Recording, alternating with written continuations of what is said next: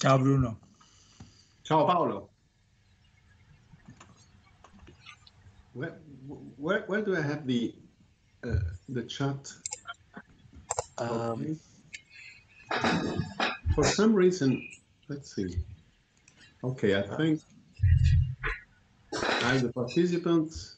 Why don't I see it? Normally I use Teams for my classes, so why don't I see the chat?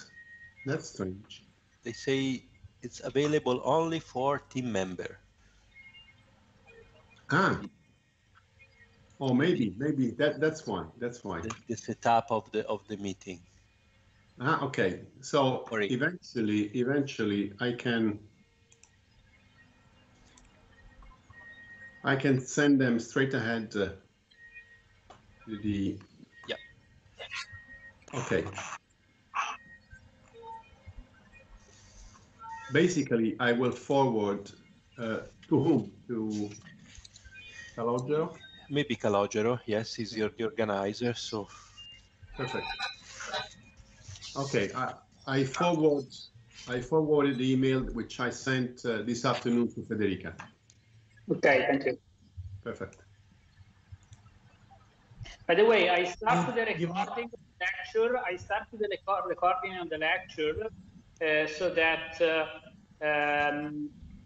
this will be common area to the community. Okay, thank you again. And then Professor Dario, Professor Stefanini will introduce, and then there is a welcome by the Student Association of the Scuola, and then your.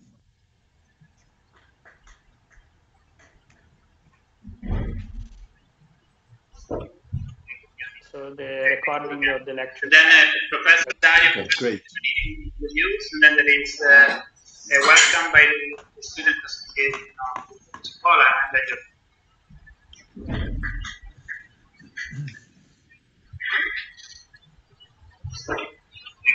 So the recording of the lecture. Then Professor Dario will introduce.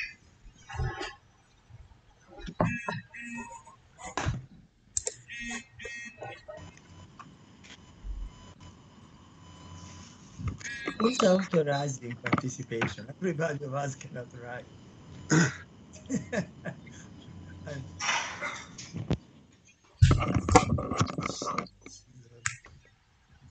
Very democratic system.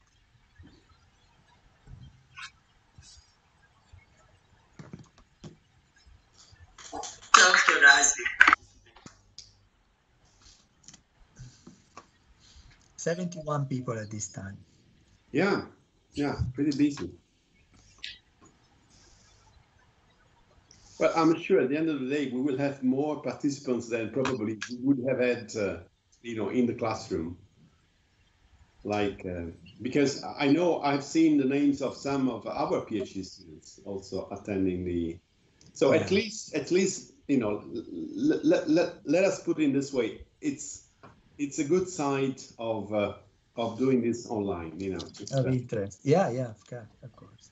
I still prefer the the physical yeah, but nevertheless, we take it as it comes. Yes.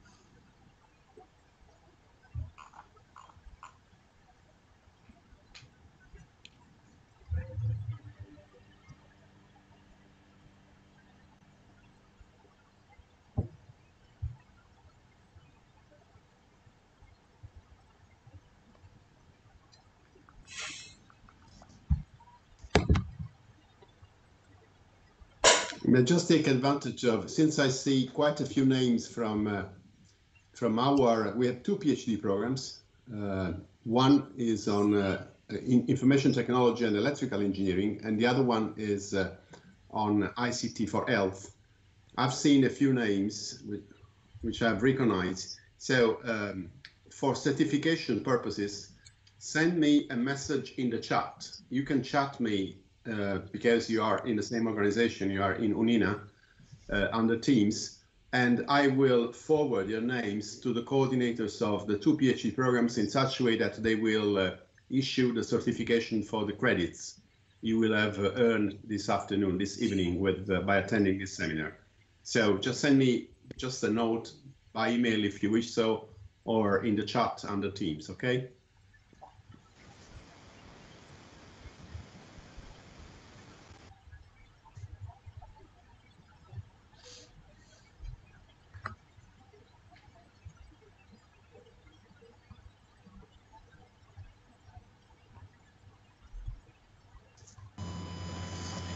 Hello, how are you all? Can you hear me? Yes. I am unable to send the message in the chat box because it's only available for the team members. So I think I am attending as a guest, so I didn't find this possibility to send you the message in the chat.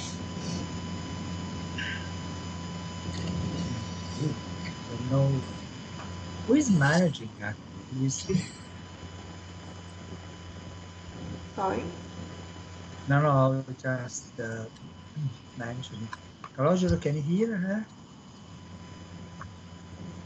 Yes, yes. I will mute the person that is the noise. Let me do that. So there is noise.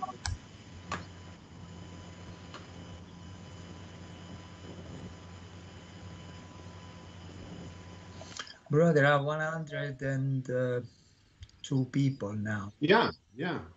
Maybe we can start. Yeah, anytime. I'm ready. Ready. Okay. This is one of the largest audiences I've ever had for for a PhD seminar, indeed. Yeah, this is in fact one advantage. There are many limitations, but this is an advantage of remote.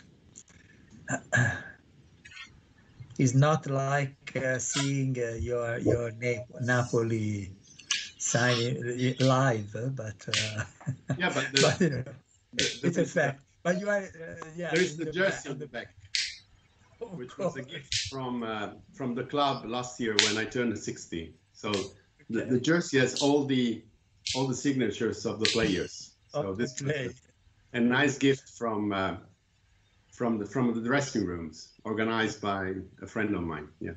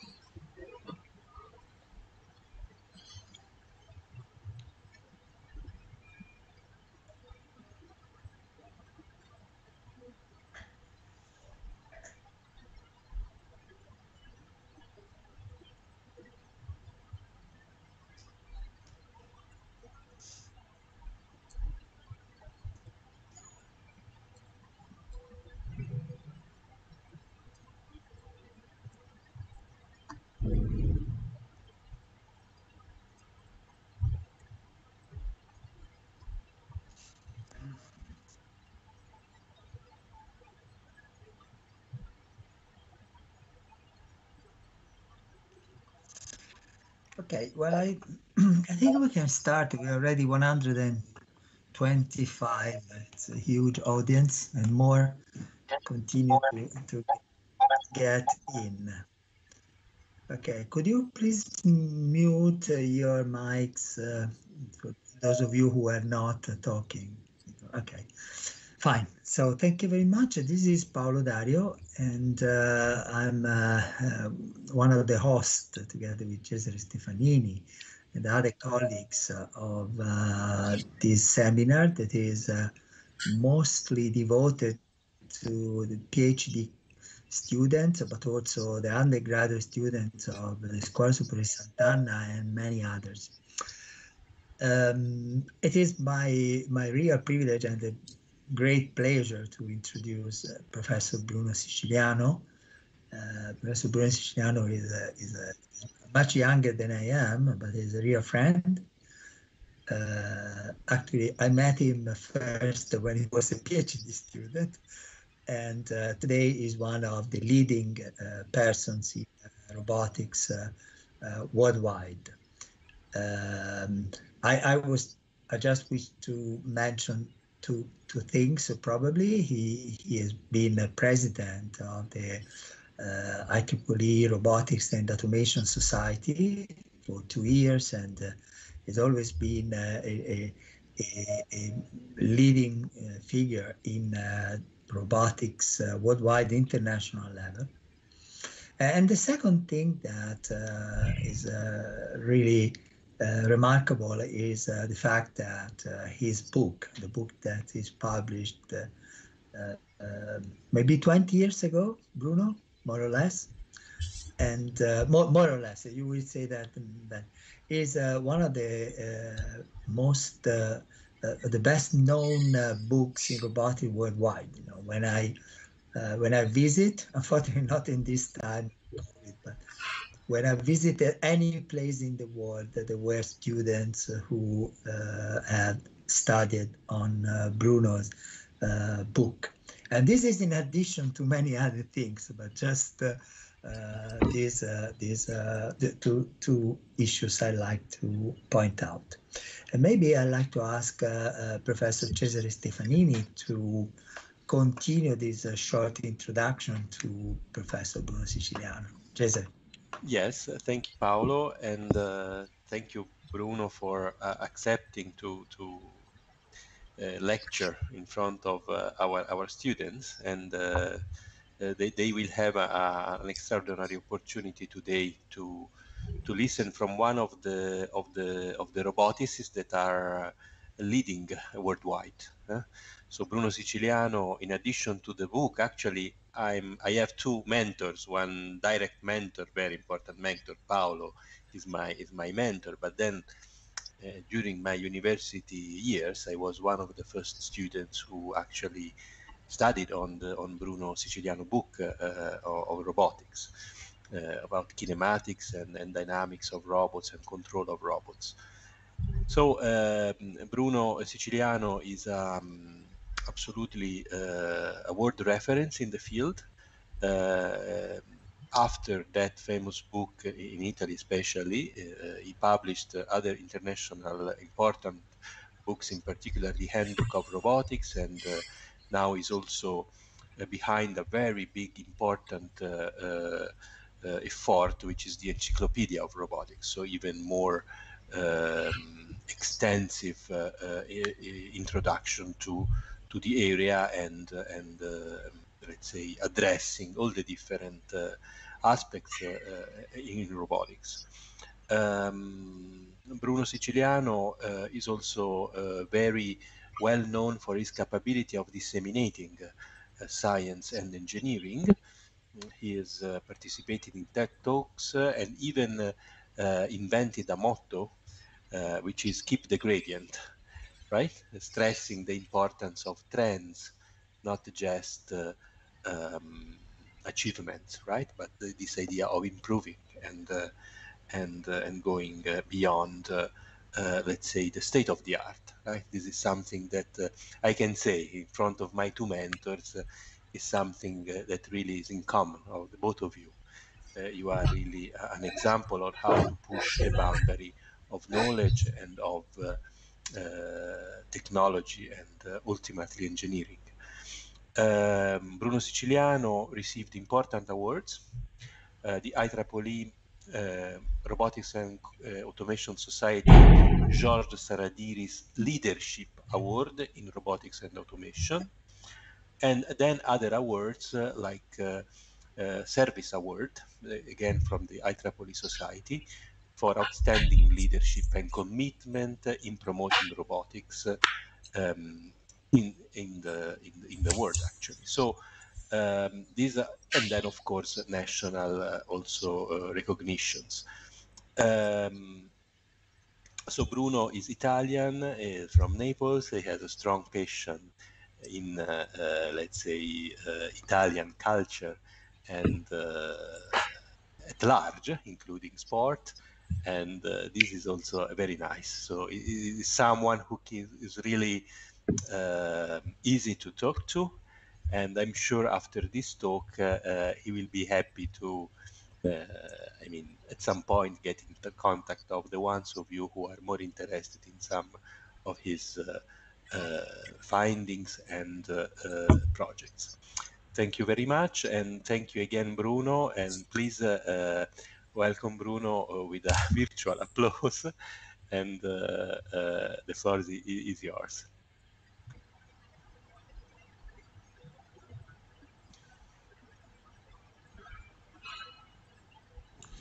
You have to unmute, Bruno. We have a welcome of the, just a small welcome by the Association of the Students. Right. Yeah. Yeah, sorry. And Yes, then sure. we start with Bruno. Yeah, our honor student, Giuseppe. Yes, good evening. This is Giuseppe De Alteris. I'm a member of the association board of the Associazione Allievi of Scuola Superiore Sant'Anna. And so welcome again to the second event of our cycle of seminars, which is called Out of the Matrix, organized in partnership with the Biorobotics Institute of Scuola Superiore Sant'Anna. This cycle this year has gathered the worldwide experts in the fields of robotics, artificial intelligence, neuroscience, and we are really happy to notice that we are having a great success. Now we have almost 160 people on Teams and 30 people on YouTube following us. So these events are obtaining success among students of different faculties. So this means that we are accomplishing our mission to show that the latest challenges of engineering and technology in some way demand an interdisciplinary vision and the synergy between various types of knowledge. So thanks to the Biorobotic Institute, Professor Dario, Professor Oddo, Professor Stefanini, thanks to all the people connected, and of course, thanks to Professor Siciliano for having accepted our invitation. Thank you. Thank you very much, Okay. Giuseppe. I think it's time for you, Bruno, now. Yes, that's my turn. Yes, thanks to, I mean, I consider Paolo as both a mentor, as an example for all my professional and academic career. I still remember the very first time I met him. This was at the Romanzi conference in Udine in 1984. This was during my PhD. I was lucky that I was admitted as an observer, as a PhD student. And I met all the giants, all the, the big names in my field. Lou Paul was there, and Mike Brady, and Bernie Roth, and Oussama Khatib, Paolo Dario, all the giants, George Gira, Jean Vertu was there. And since then... and Professor Kato also. Yes, Professor Kato. And the young Professor Takanishi. Yes. So, I mean, I was, this is just like going to Hollywood and meet all the big stars of robotics at one party. This was unbelievable. I think this was a kind of turning point into, and I was just a PhD student starting my second year. So I hadn't attended any conference. I hadn't written any technical papers yet. And I had the privilege of spending 4 or 5 days with the giants. So we kept contact. I was just checking that first time I visit Scuola Sant'Anna was back in 2001. Probably, I think I'd been there before, but it was the first time I gave a seminar on robot force control. And then I visit again in 2015. And so this is like, I think, my third official seminar at Scuola Sant'Anna. So, and I'm really flattered by the large. I think this is probably the largest attendance I've ever had for a PhD seminar. I count 168 people now in the Teams class. Okay, so I will start sharing my screen. I have to remember to also share the audio. Okay. Okay. Yeah, I think so, right? You see it, hopefully. Yes, yes, we can see. Okay, here we go. So we can start. So I was kind of undecided about which topic to select, and then I tried to make a sort of trade-off between speaking generally about manipulation and control and giving a sort of survey on the latest research results in the since I visited in 2015. Probably this is a good summary of what we've been doing with my team on robot manipulation and control. And before I start, just some figures about the PRISMA team. You see a picture in the lab. We're currently 2 full professors, 1 associate professor and 4 assistant professors. We currently have 7 postdocs, 8 PhD students and 30 master's students. We've been quite successful in raising money, mainly from competitive research projects. And we've been, in the last, I would say, 12 years, we've been counting on an average financial support of 1.4 million euro a year, which is quite remarkable for a team of this size. We've been active. I mentioned, it's my PhD. I did the first cycle of the PhD. Probably this, I think the one starting now, if I'm not mistaken, is the 36th cycle of the PhD. The PhD didn't exist before in the Italian academic system, so I had the privilege of being in just one of the first doctors, according to the terminology used abroad. Here in Naples, if you wear in a kind of civilized way and you park your car, just the illegal guy says doctor, because doctor is a sort of honorary title you gain on the streets, whereas it's a much more serious thing, as we know for the doctorate program. So we've been active 35 years of research activity, and during these years we have collaborated with more than 150 foreign institutions and companies. The new challenge, since I visited in 2015, is the ICAROS Center. ICAROS is an interdepartmental center for advances in robotic surgery, and I'm currently the director of the center. So this is a joint venture very much wanted by the current Minister of University and Research, who is my good friend Gaetano Manfredi. He was rector of the University of Naples Federico II at that time. He was also president of the Conference of University Directors in Italy for several years. And he wanted to start this new challenge across the schools of medicine and that of engineering. So we founded the ICAROS Center. There are 70 faculty who are active within the center, 5 departments involved, 2 in the School of Medicine, and 2 in the School of Medicine, 2 in the School of Engineering, and 1 in the college, in the School of Physics. And just like the group at Scuola Sant'Anna, who was the first to become a member of the DVRK, the Da Vinci Research Kit community, with Paolo and Arianna, who I just say hello to her. I know she's busy with her team in the KUKA Innovation Award final this evening, so she can't be in the audience with us this evening. So, and ICAROS is a member of a research community of, I think I'm counting now 35 labs across the world that we are sharing results and kind of advanced research on this platform, which is very useful for research as compared to the last generation of the Da Vinci system. Nevertheless, we cooperate with urologists and gynecologists and general surgeons also for the training of their PhD students, and they call, like I don't know the English for the I think the residents is like the Scuola di Specializzazione. I think that they're called residents for just for training on the actual Da Vinci system, which is used in the operating room.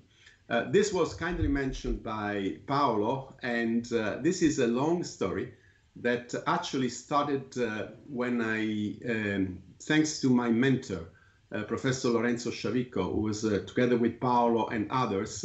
I think Paolo is in between in age between Lorenzo Sciavico, my mentor, and myself.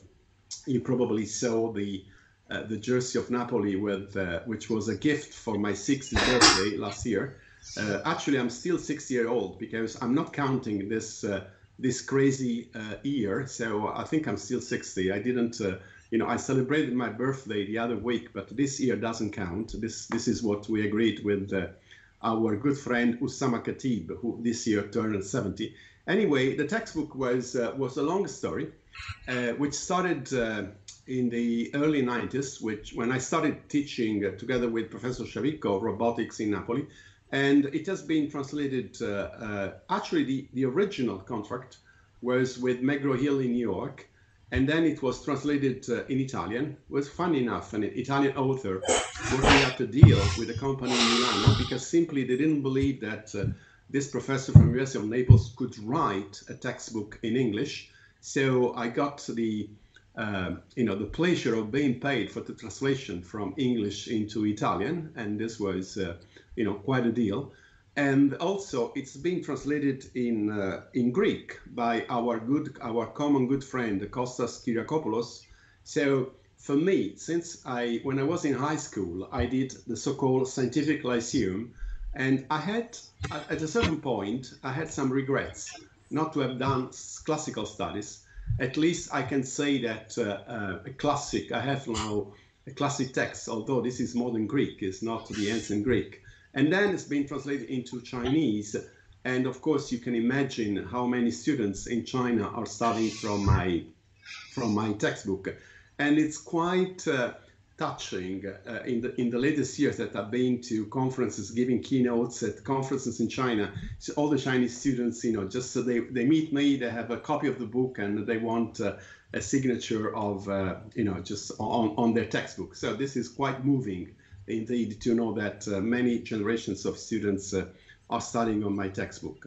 The world is changing, and one new challenge in which I've been involved is the so-called MOOC. MOOC stands for Massive Open Online Courses. This is truly a new learning and teaching environment, and this our university at federica.eu is quite active on this web learning platform. It's one of the most active portals in Italy and also internationally, because the contents are also available on edX. And since this was mentioned, I still remember when I was a PhD student, when I was a young researcher and an assistant professor, I consider teaching almost as a sort of kind of waste of time, I shall confess that it was a waste of time because I was purely focused on research and I wanted to spend time in the lab, I wanted to publish papers, and I wanted to grow academically. I have to say, maybe it's a sign of age, Paolo I think can only confirm this. I think there is no more fun than teaching and talking to the young students, because teaching is pure adrenaline. Because every year, I started my course, my Robotics Foundations course this year. So this is the 31st year in a row that I'm teaching robotics. And each year you have a new class, and you also see how the generation change and things like that. So the thing is that, this new challenge with Federica, after 25 years of lectures ex cathedra, this started like 4 or 5 years ago. And this is really a new challenge because with this, you extend virtually to the infinite, to the world. And the contents of my textbook are also available as contents on the Federica platform as well on edX. And I'm just sharing with you the trailer to the second part of my course, the Robotics Foundation 2, which is devoted to robot control, which is also a good promo, as it was said, of my hometown. Welcome to Napoli, a city well known for its rich history, art, culture, architecture, music, and gastronomy. Let me take you on a virtual tour to MAN, the National Archaeological Museum of Naples. And this is one of the masterpieces of the museum, the Farnese Hercules. This massive marble statue depicts a muscular Hercules leaning on his club. He's just performed one of the last of the 12 labors, which is suggested by the apples of the Hesperides he holds behind his back. Hercules is firmly grasping the apples in his hand by applying the proper amount of strength. So this is a ball, like one of Hercules' apples, and I'm going to place the ball at the tip of a slender stick. And I'm trying to hold the stick from the bottom by achieving a sort of dynamic balance. That's quite tough. And this is beyond the capabilities of an average human. Only a juggler can succeed in performing this task. Maybe a robot manipulator can likewise perform this task. Not only will we need models of the robot manipulator like those that we studied in the first part of our MOOC course, but also we need planning, sensing, and control, like those dealt with in the second part of our Robotics Foundation MOOC course. So you will learn how to interpolate a trajectory in the joint space and how to design a motion controller for the free space. On the other hand, if the robot manipulator is interacting with the environment, we will need an operational space control scheme. What are the two key ingredients for this kind of scheme? Force and visual feedback, like those that you can see the juggler is applying to perform this task successfully. To successfully perform this kind of advanced manipulation task, we need sensorimotor skills beyond those of the humans. So I'm going to take you to virtually on a tour in PRISMA Lab at University of Naples, Federico II. My student has just released the stick, and the robot is successful in holding the stick from the bottom and stabilizing this dynamically. Rodiman is a bimanual humanoid platform having 2 arms, 2 hands, a torso, a sensorized head, and a mobile base. The wheels allow the robot to reach an extended portion of the workspace. So in the final part of the course, you will learn about wheel mobile robots, and you will learn how to design control algorithms for this kind of robot. Once again, welcome to Robotics in Napoli. I hope you will enjoy this 2-part course, and thank you very much indeed. So this is the trailer of Robotics Foundation 2, Robot Control, as a kind of new experience. I spent quite a few years working on a textbook, which is now in its 3rd edition. And as a matter of fact, this morning I've had a meeting with my 2 co-authors, Professor Luigi Villani from my home university and Professor Giuseppe Areolo, who is co-author of the 3rd edition of the textbook, together with my mentor. We're actually working on a new textbook because I think it's time, because the textbook was published in 2008, and so it's a time for an update, and for also not only an update of the contents, but also an update of new topics, which in our opinion, they constitute the foundations of robotics. But the biggest challenge of my life in all senses has been the Springer Handbook of Robotics. This is, I consider the handbook like my 4th child. I have 3 children. Of course, I still call them children, but they are no longer teenagers. Actually, no, my daughter is still a teenager. She will be 19 in December, but they are in college. They're all actually, one is working already. So I consider the handbook like my 4th child. I devoted 12 years of my life from 2002 to 2008, and for the 1st edition. And the 1st edition received the Prestigious Award which you can see there in the picture. This is the so-called Prose Award, which is given annually to the by the American Association of Publishers to the best books for each category. So Springer submitted our handbook for the engineering and technology category, but the sweetest surprise was to get the award of the award, the General Oscar, which was the award for physical sciences and mathematics. The book which got the award the year before was a book called Molecules and Medicine, just to give an idea of how broad. So this was not an award for the two guys in the picture that they are on their private jet available by Springer on the McKinley Mountain. Paolo remembers this. This was ICRA 2010 in Anchorage, Alaska, and we took this kind of touristic flight to fly on the Denali National Park in the city of Talkeetna, 3 hours drive north of Anchorage, and then we landed at the foot of the glacier, and this is with my brother, frateme, I would say in Neapolitan. Usama Khatib is one of the brightest minds that we have in our community in all senses, not only professionally but also socially. And this was not an award for the two of us or for Paolo and the other authors who contributed to the book. I used to say that this was an award to robotics. It was the consecration of robotics as a science beyond the boundaries of engineering and technology. So before starting actually my seminar, I concluded this intro by showing a 2-minute video which summarized the story of the handbook.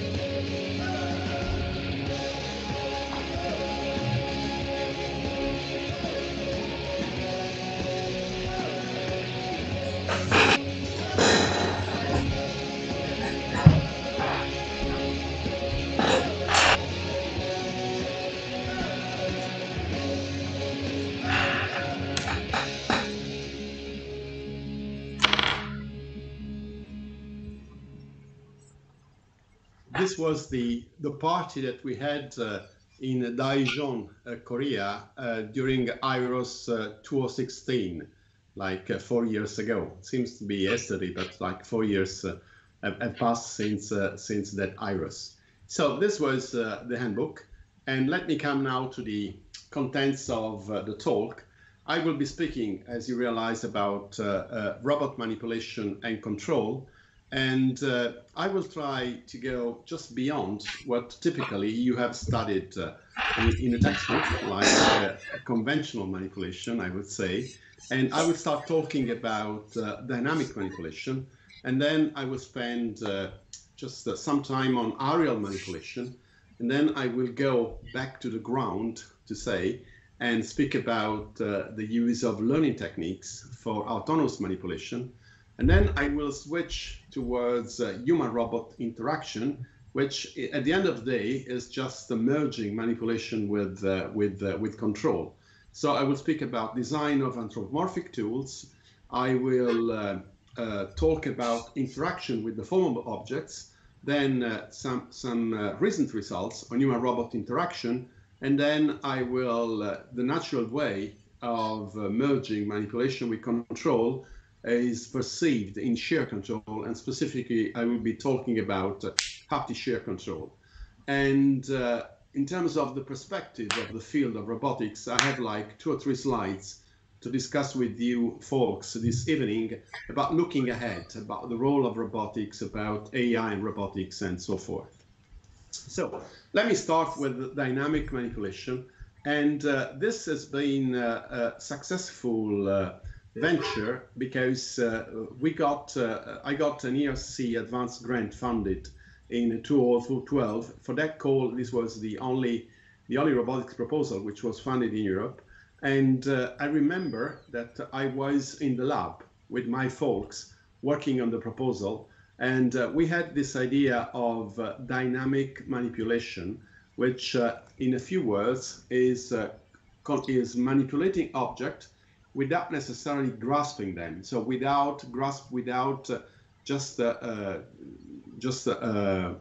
grasping them in a kind of prehensile way, but in a non-prehensile way, and also allowing the possibility for the object to be rigid, to be deformable. And we were kind of discussing about, even though ERC is a blue sky research, so it's very speculative, being a proposal on robotics, we wanted to show the feasibility of our approaches that we will have developed eventually during the project. And we were undecided about what kind of case study, what kind of example to show dynamic manipulation. And we were working late in the lab with my folks, and we got hungry, and then we ordered a pizza. And then again, as you know, I was born in Naples. I grew up here, and I declined many opportunities to leave this country and to leave my hometown, because I personally feel a sense of gratitude to my hometown, to Napoli, and also to my alma mater, University of Naples, Federico II. So in a way, it was again Napoli to inspire me, because I was looking at the pizza in the lab, and then I said, we have it, because I thought about the phases of making a pizza, which is a simple thing, and also this was a sort of kind of a metaphor in my mind, because you know what, Napoli is known all over the world for the pizza. Actually, during the course of the project, of Rodman project, the pizza became part of an icon of the UNESCO heritage, has become UNESCO heritage, which really gave even more fame to the Napolitan pizza, known all over the world. And then I thought about the phases of making a pizza as a clear template for showing how agile, how dexterous, and how complex is dynamic manipulation. So I let you watch this video, which got more than 1 million views on the Mashable platform, in which you see Rodiman, our pizza chef.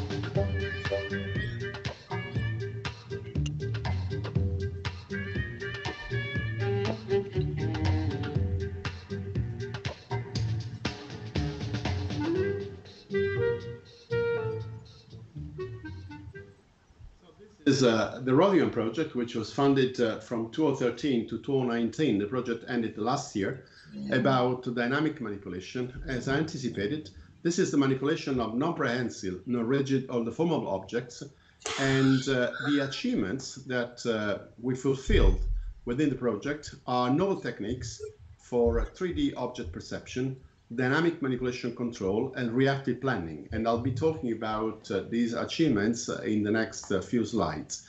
Also, thanks to the generous funding, we were able to develop an innovative mobile platform. So it's kind of a humanoid platform with a torso, 2 lightweight arms with multi-finger hands, and a sensorized head for effective execution of complex manipulation tasks, also in the presence of humans. And we are exploiting this platform for further project. Thanks to the funding, there were a total of 16 researchers engaged into the Rodiman team, including postdocs and PhD students from 4 different continents. So this was a good opportunity to attract, like talents and youngsters and brains to come to Napoli and also to work in our PRISMA Lab. I did include it because otherwise it would be like too lengthy. But I was kind of moved last summer, the summer of last year of 2019, because I was invited to have a Rodiman performing at the world famous Ravello Summer Festival. Ravello is a gem on the Amalfi Coast. So Rodiman was directing the orchestra of the pupils of the conservatory in Salerno. And the director learned the motion through the same kind of sensorized or biokinetic sensorized suite. So just Rodiman conducted the orchestra on 2 pieces of Johann Sebastian Bach. And this was quite moving because on that stage, there were famous directors like von Karajan and others. So to know that our robot just performed there was quite an achievement. Let's talk about some of the achievements that we gained during the project. And the first one, which I'm bringing up to your attention this evening, is visual tracking of the deformable objects. So typically we start as usual for vision with an RGB image, and then of course we have to carry out a visual segmentation of the object. So we have here a segmented image. And then the difficulty is that the object is not rigid. So we can't use a CAD model of the object as, for instance, say in the industrial application. So the goal is to have an online real-time recognition of the object and also the capability of visually track the object as it moves while deforming. So that's why we thought about the pizza, because it's kind of the formal dough of the pizza. So from the segmented image, we constructed the depth map, and then we have to, just for computational purposes, we try to compute a point cloud. The thing is that we need a model for deformation. And I'm going to say a few words later, but basically what we did, we have the current state of the mesh. We start with a rigid model, and then we transform this mesh corresponding to the point cloud by adopting a well-known technique in dynamics of a mechanical system. This is the finite element model technique, and we assume that there is a deformation, and also we can allow both for linear deformation and also for torsional deformation.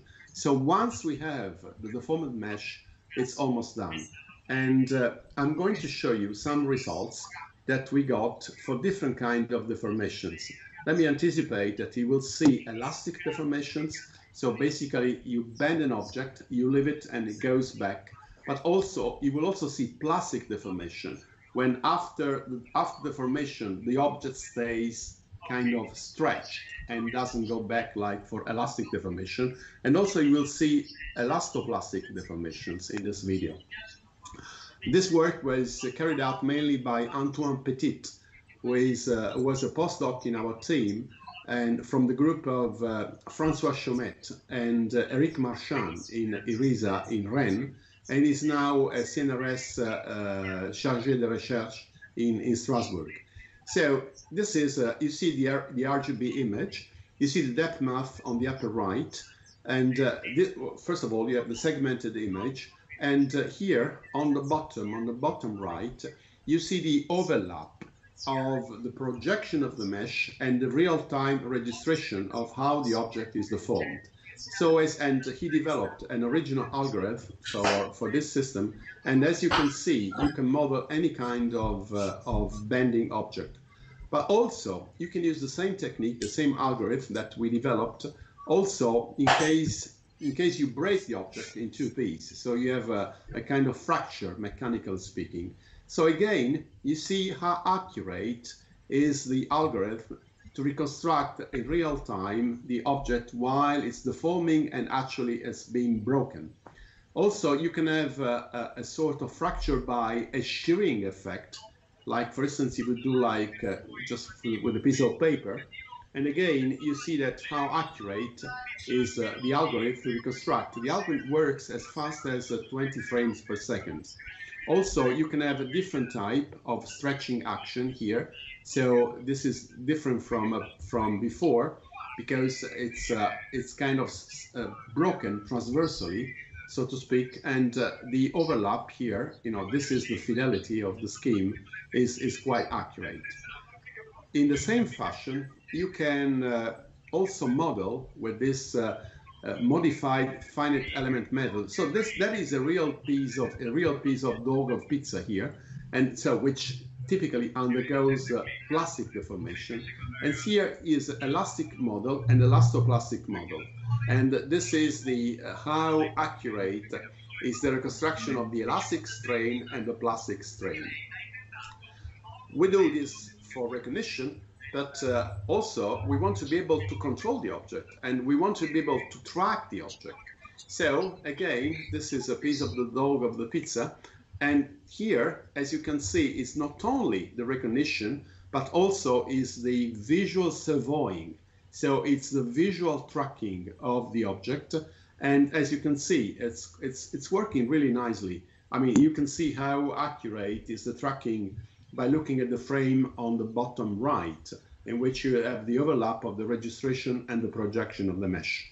So this was the metaphor of the pizza, but we actually use those results also for different applications.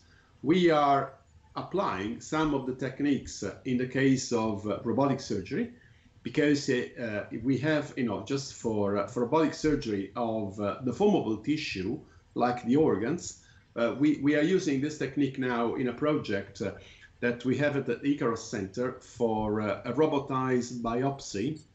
And we're using some of the techniques for this kind of real-time recognition and tracking of the deformable tissues.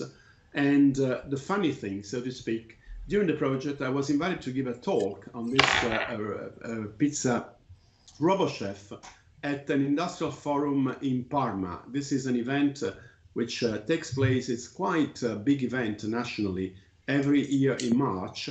And I gave a talk there, and there was a brilliant guy from a shoe manufacturer company who just thought about applying some of the concept to the shoe industry. I'm not talking about the industry, the shoe industry, like of all those kind of massive shoes that in just for kind of big customers that are done in the Asia. But I mean, these are the luxury shoes that of the big brands like, I don't know, Ferragamo, Gucci, and so forth. There are two cities in Italy. One is in Vigevano and the other one is in Macerata. Those are the two clusters where they make most of the luxury shows in Italy. And basically, there was a PhD student that worked in cooperation with them on an industrial PhD grant that developed these techniques for the gluing of the leather of the shoes of these kind of luxury shoes. So from this idea of the pizza, you know, this is really the challenge of Blue Sky Research, as funded by ERC. From the metaphor of the pizza, we applied in the surgical robotics context and also in the kind of industry context. This was the formable part of dynamic manipulation. But as I said, what is meant by dynamic manipulation is also the non-prehensile. So the capability of manipulating objects, which without necessarily grasping them, like with a gripper or even with the multi-finger hands. So you have this kind of need, either because the objects are too heavy or too large to be grasped. Also, you can manipulate more objects at the same time, like humans do. And in this way, by allowing non-prehensile manipulation, you can actually enlarge the robot workspace. The challenge is that non-prehensile manipulation is subject only to unilateral constraints. So it's more difficult to model because you have to possibly model both the dynamics of the object and that of the end effector. Also, the objects change shape as they move because we allow the possibility of the form of objects, and the quasi-static forces play a crucial role, and the planing becomes very complex. And I'm a control guy because I'm a professor of automatic control before being a scientist, if I may say so, of robotics. But from a control viewpoint, this is very challenging because all non-prehensile systems are under-actuated, meaning that there are fewer control inputs than the number of variables, the states you want to control. And this, from a control problem, it's a nonlinear control problem. This is very challenging because of this under-actuation of the system. So I'm going to show you a number of results. I decided that without going into the mathematics, I'm showing the results by videos because those are accessible to the wide audience. You're more than welcome to contact me or the people you see just the co-authors of these videos. Some of them are, of course, in my team. Some have left and have become faculty, like in Australia, Alejandro Donaire or Luca Rosario Bonacore, who is a technical engineer at CERN in Geneva, and he works there. And I'm going to show you a number of non-prehensile manipulation tasks. And I'll start from a very simple one, almost an educational example, I would say, which is the case of disk on disk, disk on disk. So typically, this is a short description of the setup. I'm going to leave the slides, including the video, so that you can use them later if you want to go back to the presentation. I know that the talk is being recorded. Nevertheless, I will also provide the slides. So if we ever attempt to achieve a manual balancing, it's almost impossible. It's impossible to do manually. So this is one task, as I said in the MOOC trailer, which is beyond the manipulation and the perception capabilities of the human.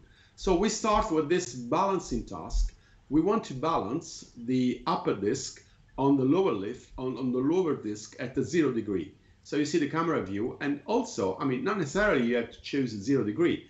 You can also balance with an angle. So you can balance and achieve, you see the lower disk is rotated by 30 degrees and it's being stabilized. And it's a dynamic equilibrium because the system continues to move dynamically because it's kind of dynamical balance. And it's quite robust because you can resist to disturbances. So once you have achieved an equilibrium, and we try to perturb the equilibrium just by applying a small amount of force, you know, if the force is too large, the upper disk will be dropped, of course. You know, that's quite robust. So this is the first example of a non-prehensile manipulation task, disk on disk.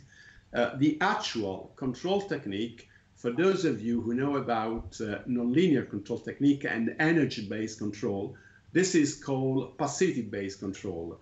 You can find passivity-based theory of nonlinear mechanical system in classical books, and basically it's you exploit the main property of the Hamiltonian of the system that tells you that if the system, the energy is conservative, so it's a consequence of the Hamiltonian principle, the property that the system is passive. So once you apply a feedback control, the key, you have to guarantee that the system stays passive, because passivity implies stability. And you have seen that the upper disk was dynamically stabilized in an equilibrium configuration on the lower disk. Also, we consider another kind of task, which is more challenging. Suppose you have a ball and you have a bike, a wheel, which is a bike tire. So now this is more challenging because the ball can drop like a disc, but also can drop like just upward and backwards. So this is definitely more challenging. And this was the platform that we were developing. So basically, you see that you also exploit the redundancy of the system to reconfigure the system in such a way as to keep the dynamic balance. So from a control viewpoint, this is quite remarkable, to be achieved. Also, I'm going to show you some more challenging task, which is dynamically balancing a ball on a plate. So these are some experiments performed by Diana. Diana Serra was a PhD student and a postdoc in our team. She works now for the railway company in Italy. So this is the setup again. And the first task is that we're trying to balance and to control the position of the sphere. We don't care about orientation. So as you see, we perturb the sphere, but the system, the video is speeded up by a factor of 2, and it's kind of dynamically balanced. In the next case study, if I remember well, you see that you want to change both the position and the orientation of the sphere. So you want to make a path, and also not only you have a geometric path, but also you want to achieve a desired orientation. And again, what I want to emphasize that this time visual surveying is used. You see the two eyes of Rodiman. Those are two cameras. So this is a nonlinear control which uses visual feedback in real time, as I say, 20-25 frames per second. And this is even more challenging because you have a kind of more complex path to achieve, and also that white spot on the ball gives the orientation. So basically, you can perform all kind of dynamic tasks. So this is a classical non-prehensile task, and from a feedback control purposes, it's quite remarkable that is correctly achieved without dropping the ball. So this was a rolling sphere on a plate. Also, this is the classical. This is, I think, the phase number 3 of making a pizza, like baking the pizza in the oven, because first is stretching the dough, then it's tossing. I will also show some results on tossing, but unfortunately, we weren't able to derive them experimentally. We only got some really theoretical results, which were substantiated only in simulation. So this is sliding. So as you know, probably the pizza, it only takes 2 minutes to bake the pizza in the oven. But a true pizza is not made by an electric oven, but is baked in a fire oven. So you have the fire, the source of heat on one side, and the pizzaiolo must keenly rotate the pizza. And as you see, this is a 3-dimensional task, because you want to control the position of the pizza, but also you have to control the orientation. So you have 3 variables to control. And typically, the motion of the pizzaiolo is a sort of swivel, just forth and back, and also just a sort of rolling motion along the stick. So basically, you want to control 3 degrees of freedom, 3 variables, by only 2 control inputs. So as you see, Rodiman, this is in real time. So as you can see, with these 2 motion, just step by step, you can control. And actually what happens, you see that red spot is actually rotating the pizza So ideally, this is emulating the baking of the pizza in the oven.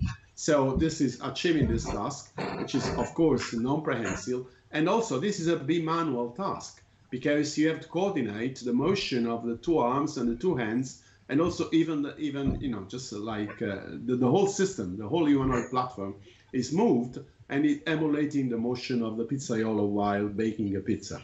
I said tossing and catching, and these were the most challenging tasks that we tried to solve within the project. As I said, we got very nice and solid theoretical results, but we were only able to test them in simulation, because experimentally the actuators were not powerful enough to achieve the kind of motion required by tossing and catching. And I want to acknowledge here the work of the most brilliant mathematician who I've had in my team. This is Aykut Satici, who was with us a year and a half, and I think we published 4 or 5 journal papers. I mean, he is really kind of he did a PhD with Mark Spong at University of Texas in Dallas, and is really kind of genius.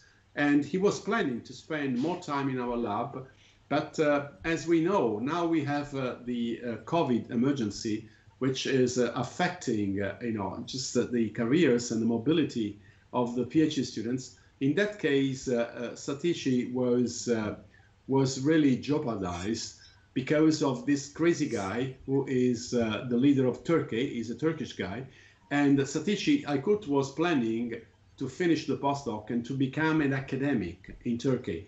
I know his father is a professor at in a prestigious university. I think it's Bogazici University in Istanbul. But unfortunately, his family started to be prosecuted by Erdogan, the prime minister in Turkey, and he realized that he would never be able to go back to his home country. So he joined the team from MathWorks. He was working at MathWorks after his PhD, and he's back. He's now an assistant professor in US. And before he became an assistant professor, he went to work in the lab of Rusted Drake at MIT. He's the guy with mobile robots on rough terrain. And I wrote a nice letter of recommendation for him. And Rust called me on the phone. I mean, you gave me a gift. I mean, he is a genius. I know. I regret that I lost him, because, you know, I was planning to spend 3 or 4 years in my team. So I let you watch this video, which are some very nice results about bimanual manipulation for tossing and catching. That this is primarily Aykut's work. So we have a first simulation test in which we assume a soft contact. So between the fingers and the disc.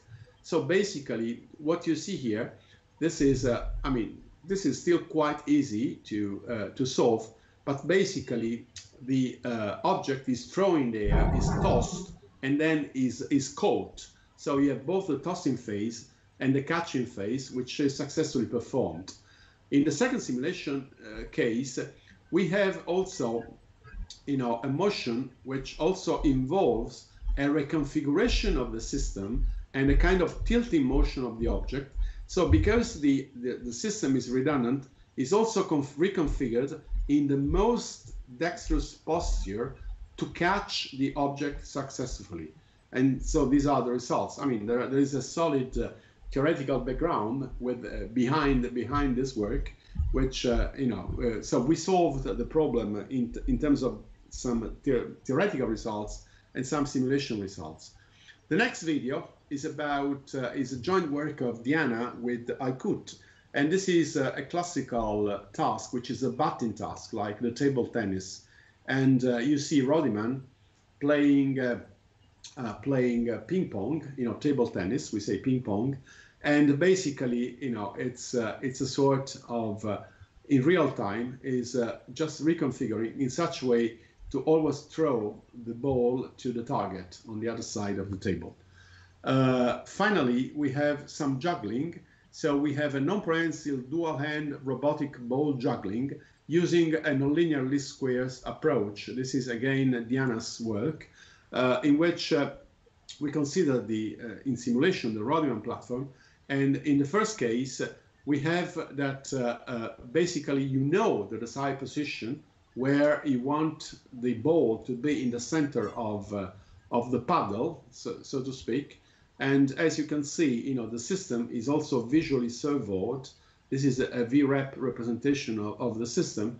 And actually, you can also appreciate that you can have some kind of lifting action when you bat the ball on the paddle.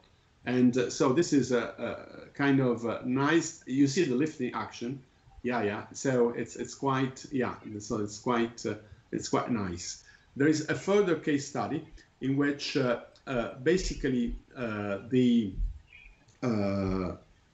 motion is becoming faster and faster. So the interval time for impact is reduced progressively, and still the system is able to perform this. So it's a kind of shorter duration of the interval time, and so this is performed quite successfully. So this was dynamic manipulation. Another topic on which we've been really active within our PRISMA team is aerial manipulation. I think, if I'm not mistaken, I think we are the team in Europe who has earned the largest number of European-funded projects on aerial manipulation, because we got seven projects funded on aerial manipulation from the European Commission. I don't think that is maybe a group which got so many funded projects on aerial manipulation. What is aerial manipulation? It's a flying eye, also together with a flying arm, a flying end. So it's not only used for inspection purposes, but also for manipulation purposes. And you clearly see how complex is the problem, because you could appreciate the difference between the case that you don't compensate for the motion of the flying of the drone, which works as a sort of disturbance for the arm, compared to the case on the right, where you compensate and you can keep the center of the gravity of the whole system always in place. So it's not so straightforward compared to rounded manipulation, mobile manipulation, either on the plane, on a rough terrain, or underwater, or in the air, like aerial manipulation, becomes much more complex, because you have to control all the degrees of freedom of the system. So you clearly see the difference between how complex it is to do manipulation with the quadcopter and the light arm. And the arm needs to be light because you want to keep the payload of the system as small as possible for autonomy reasons. So you see how accurately the center of mass is kept for the system in the case that the control is compensated. One scheme, I could talk hours. I could have given maybe 2 seminars on aerial manipulation. So I just selected some noticeable results that we have achieved during the last 7 years of work on aerial manipulation. And one scheme which was quite successful, last time I spoke about force control and impedance control, but basically we have here the possibility of applying the impedance control concept, which each of you should have studied in a course in robotics. And the idea is to compensate for the motion of the drone, and also at the same time to react to the external forces and moments. So this is a block scheme of the system. You have a planner, you have the position impedance controller, and then you have the references values for the thrust and the attitude, and then you have an angular impedance controller, because you have to control both the position and the orientation, the angular motion. So this is providing the torque inputs. These are the torque inputs just gave the actual inputs to the vertical takeoff and landing unmanned aerial vehicle. These are the so-called propellers inputs. And then there's a full state feedback. And here, this is the main contribution, in which we have an external force estimator, which takes the momentum of the system and really works on both the to update the thrust and attitude references, and also for the computation of the actuation torques, which take into account the estimation of the external force. So I'm showing you some results in which we show the reactiveness of the proposed estimator, in which the drone with a payload is interacting with the human operator. There is an audio, so for this system, those kind of automatic audio with a storyboard, with the narration. So tasks in unstructured environments. Experiments have been performed by using an Aztec Pelican quadrotor. An OptiTrack motion capture system has been employed to track the linear position and velocity of the quadrotor.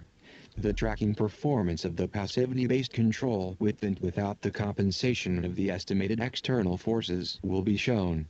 The sole passivity-based control is able to perform all of the tasks with a good accuracy, but that the compensation is crucial when unmodeled dynamics terms and unexpected situations become relevant. So Fabio is simulating the wind here. In this case study, the quadrotor is subject to an external disturbance caused by a fan. The quadrotor passes twice in front of the fan before staying persistently in the wind flow. In the plots, it is possible to notice that the sole passivity-based control is stable even in the presence of both time-varying and constant disturbances. Performance can be recovered by compensating the external generalized forces estimator. In the external forces and moments plots, it is possible to notice the passages in front of the fan.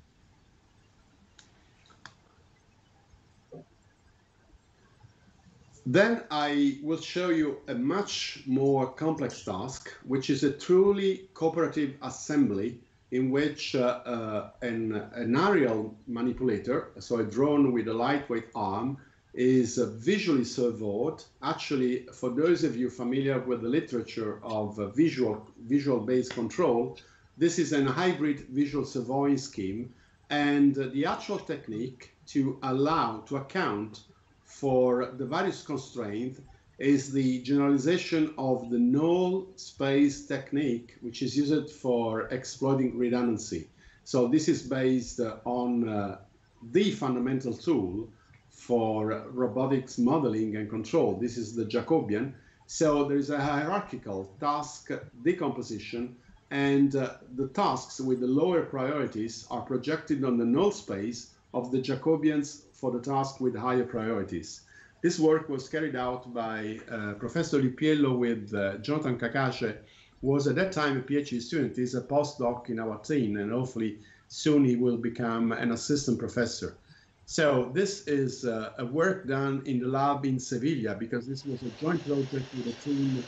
I think I just mute the audio because it's kind of pure noise. So this is not really this is autonomous control. So the task is for the drone.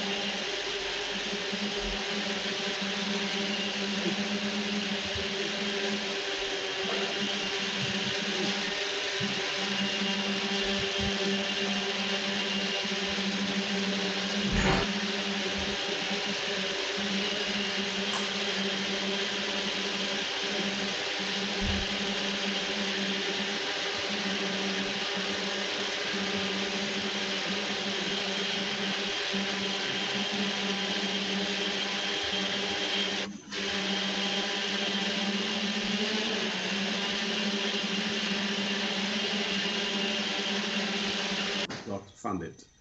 So, I mean, in the interest of time, I have to spare it and move on to the next topic, which is autonomous manipulation. So here, for autonomous manipulation, we concentrated our work again on the, let's say, on prehensile tasks. So basically tasks you want to perform with the multi-finger hands.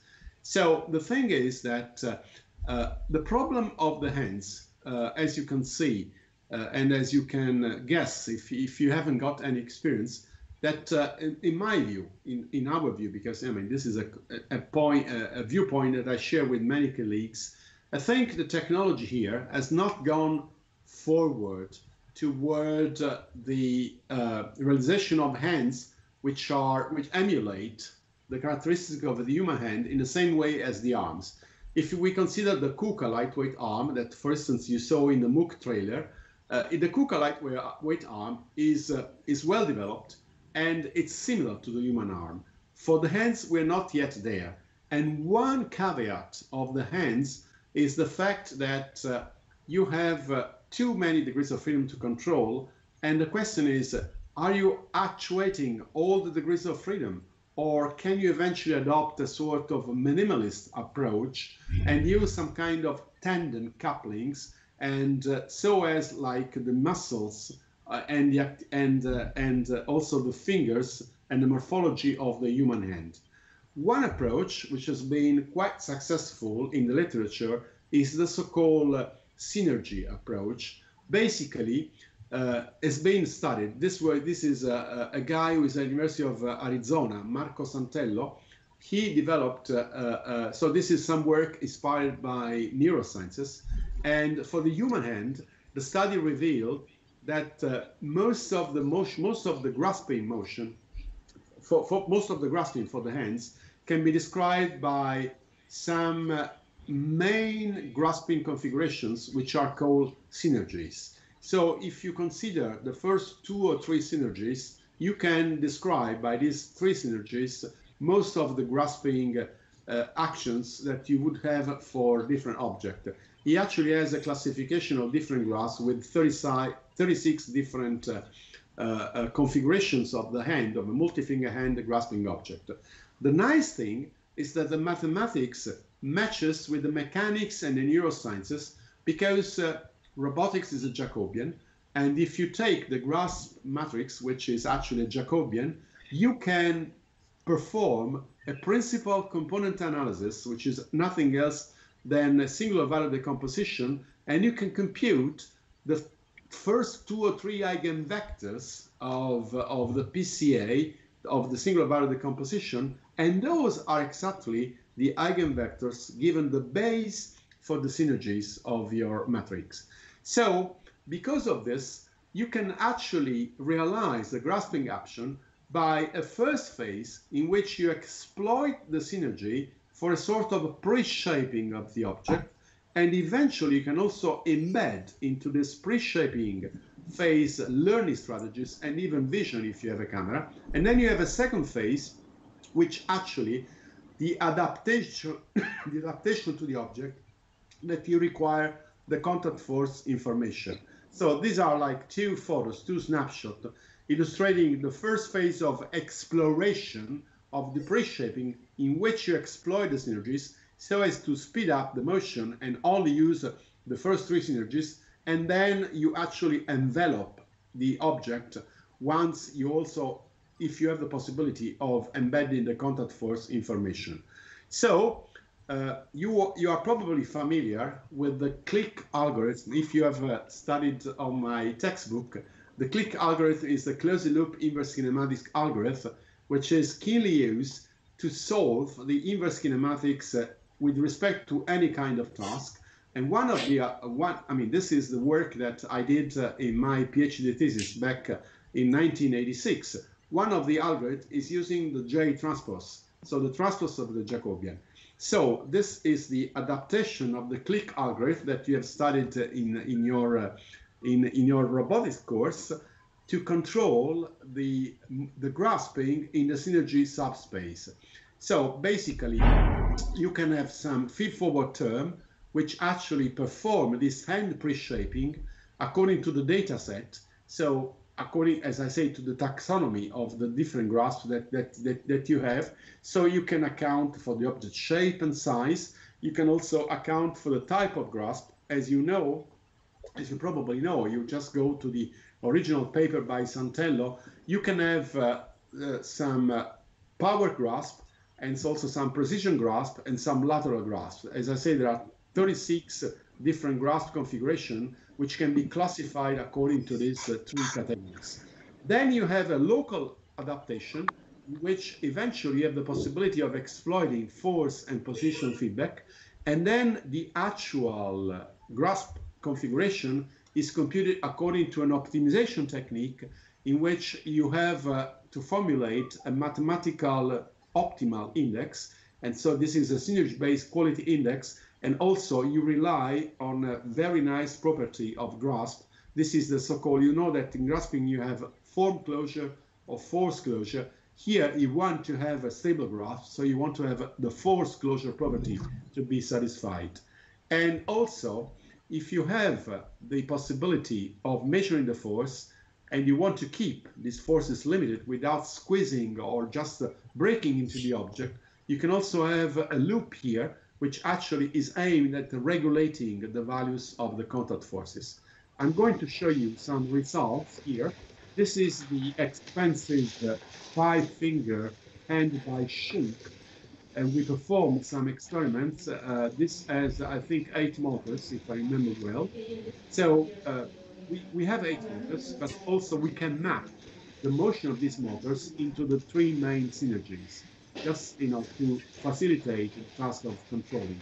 So you see the pre-shaping, and also you see the end actually enveloping the object, and you see objects of different shapes which are successfully grasped according to this click algorithm based on the Jacobian transpose. The thing is that you also want to achieve this result in a sort of intuitive fashion. So like the example of learning the motion directly from the pizzaiolo chef, what if we try to learn the motion by the user? So here in this video, in a minute, you will see one of my students. He is wearing the biokinetic accent suite, and those are all the values, all the sensitive values. I mean, these are like accelerometer and inertial measurement units, basically for the sensors used by this suite. So the synergies are computed in the Cartesian space, and they are mapped into the joint space so as to guide the grasping of the object of the KUKA lightweight arm. So I let you watch the video.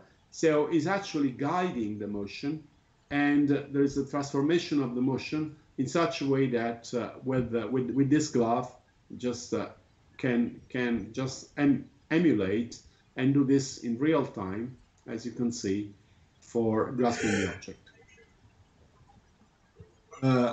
What if we try to learn from experience? And this is the possibility of embedding a learning method into the grasping.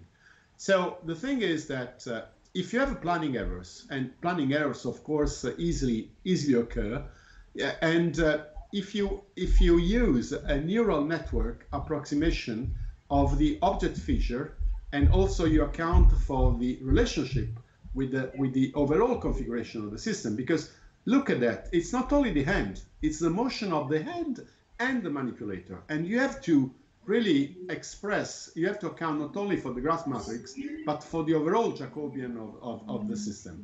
So the idea is to develop a sort of hybrid approach.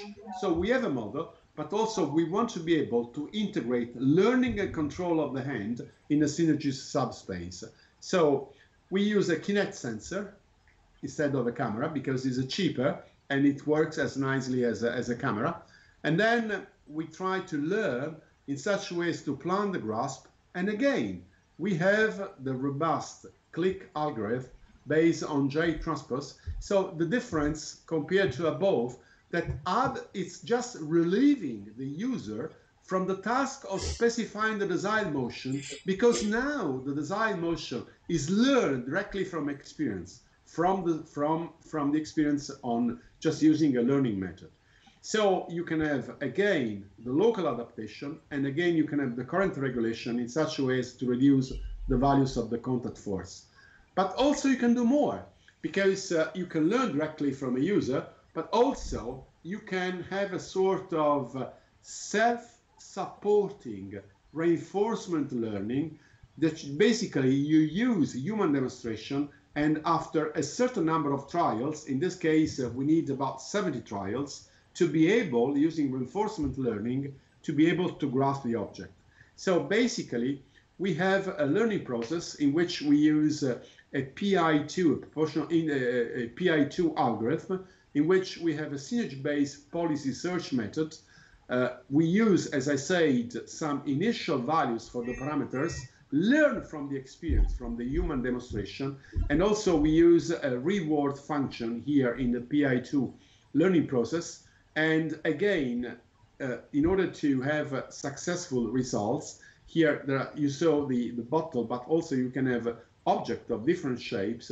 There's always a sort of trade-off to achieve between exploring around the object and also actually exploit all the trials in such a way as to have the system to converge after a certain number of trials.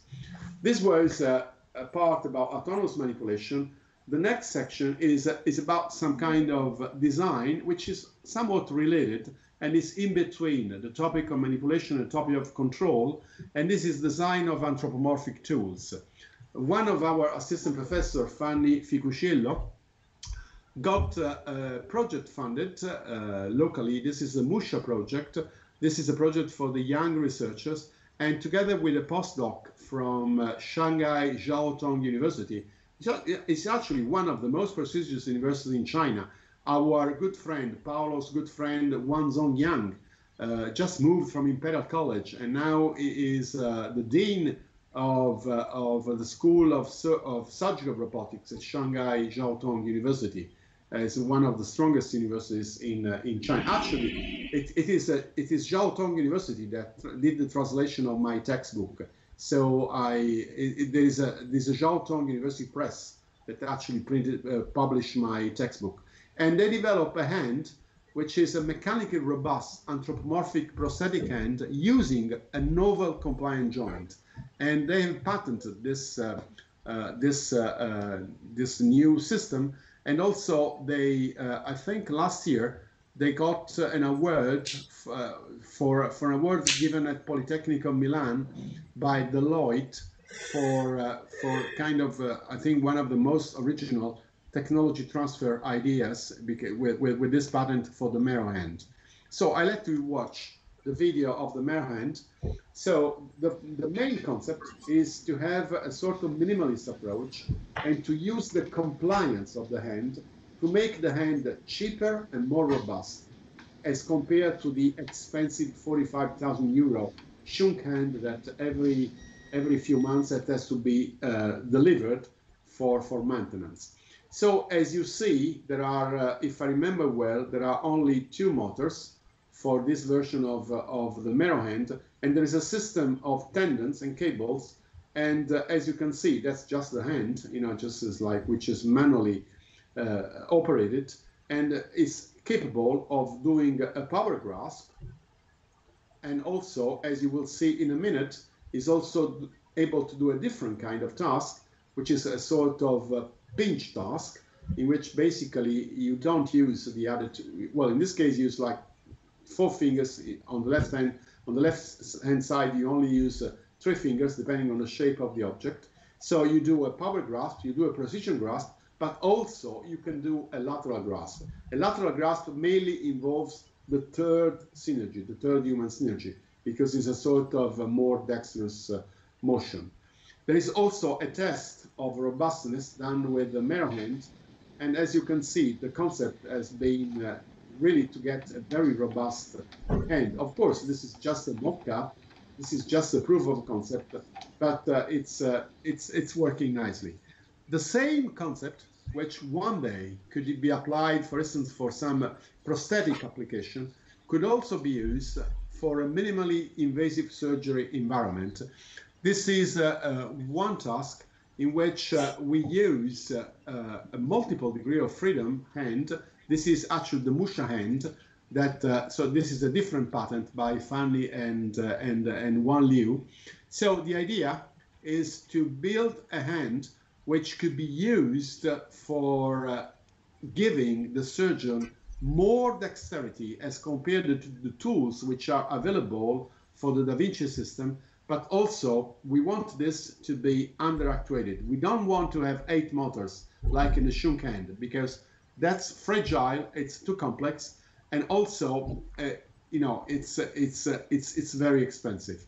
So we have this Musha hand, which is performing a power grasp, and as you see here in the video. And remarkably, the hand is sensorized through FBG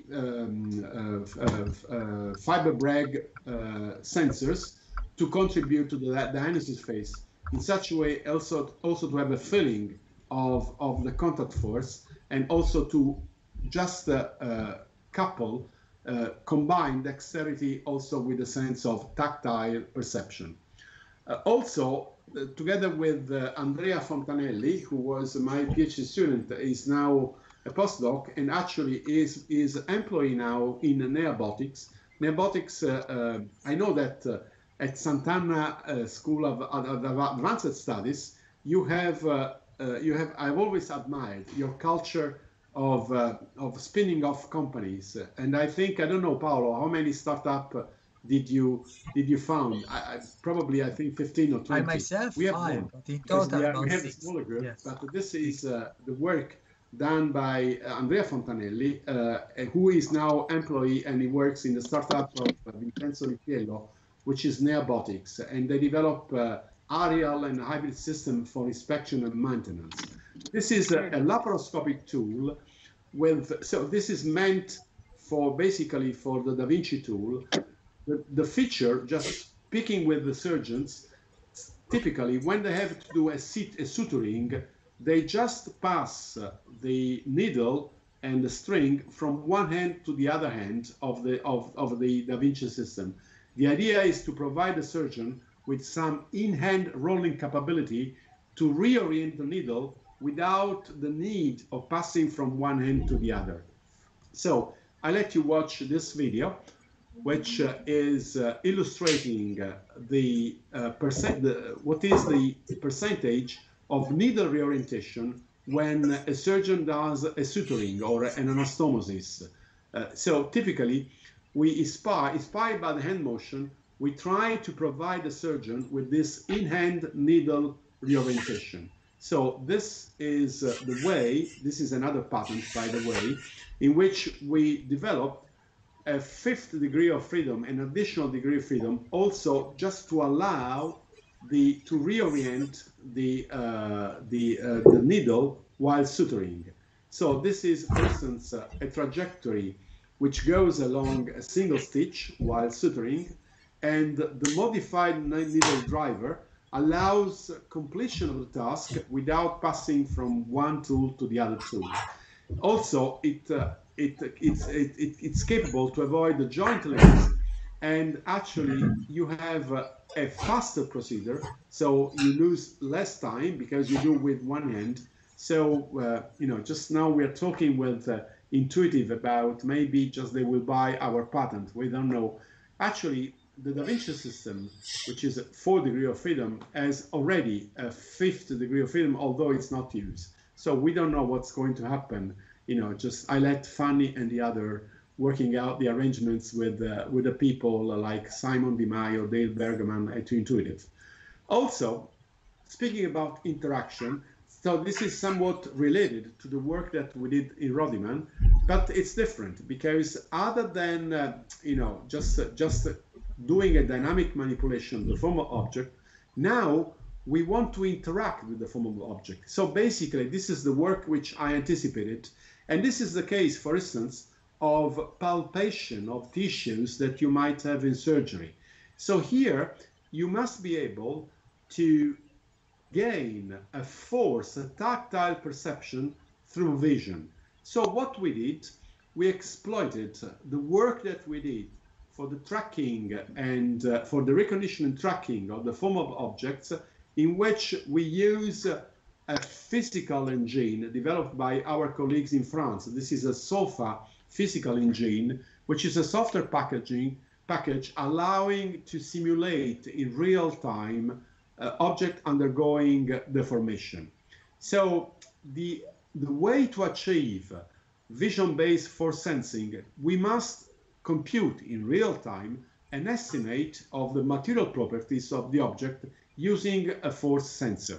So I don't have time to go into detail, but basically this is the contact force sensor. You have a simulation of the deformation, and then you do this block here is done offline to estimate, to have a rough estimate of how much elasticity you have in the system. And this is the real-time part in which you have the same model of the environment, but here, as you record the deformation, you have a feedback loop here of the contact force. So basically, you minimize the discrepancy between the simulated deformation that you did above and that which is registered on the real system. And the technique works quite nicely. I don't want to go into details of these plots, but basically what I want to emphasize that the deviation between the registered deformation and the simulated ones, by accounting for the contact force, is actually minimized with this technique. This is done. This allows the manipulation of the formal objects, and in this case, we can use the same approach, the finite element model approach, which we use for Rodiman, in which we can have in real time an estimation of the Young modulus and the Poisson ratio, which gives you a real-time estimation of how the formable is the object. So we use the SOFA tool, so we can have a sort of matching between the planning deformation and the actual deformation, and we can use the outputs of this to drive the motion of the Shunken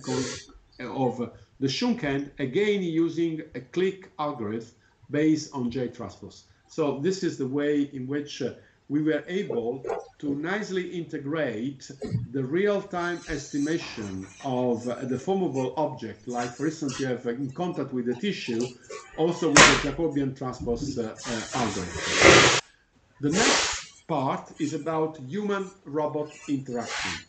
When we speak about human-robot interaction, the main tool and the most robust tool, I think I've got like 20 years experience now on human-robot interaction and constrained motion control, is impedance control.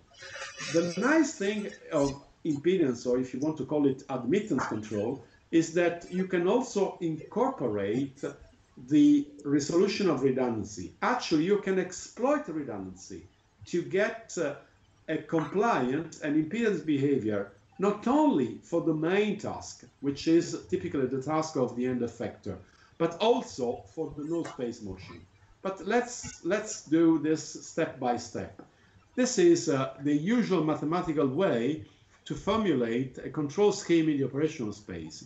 And as you know, we have redundancy resolution. So redundancy is actually carried out by exploiting the null space of the Jacobian.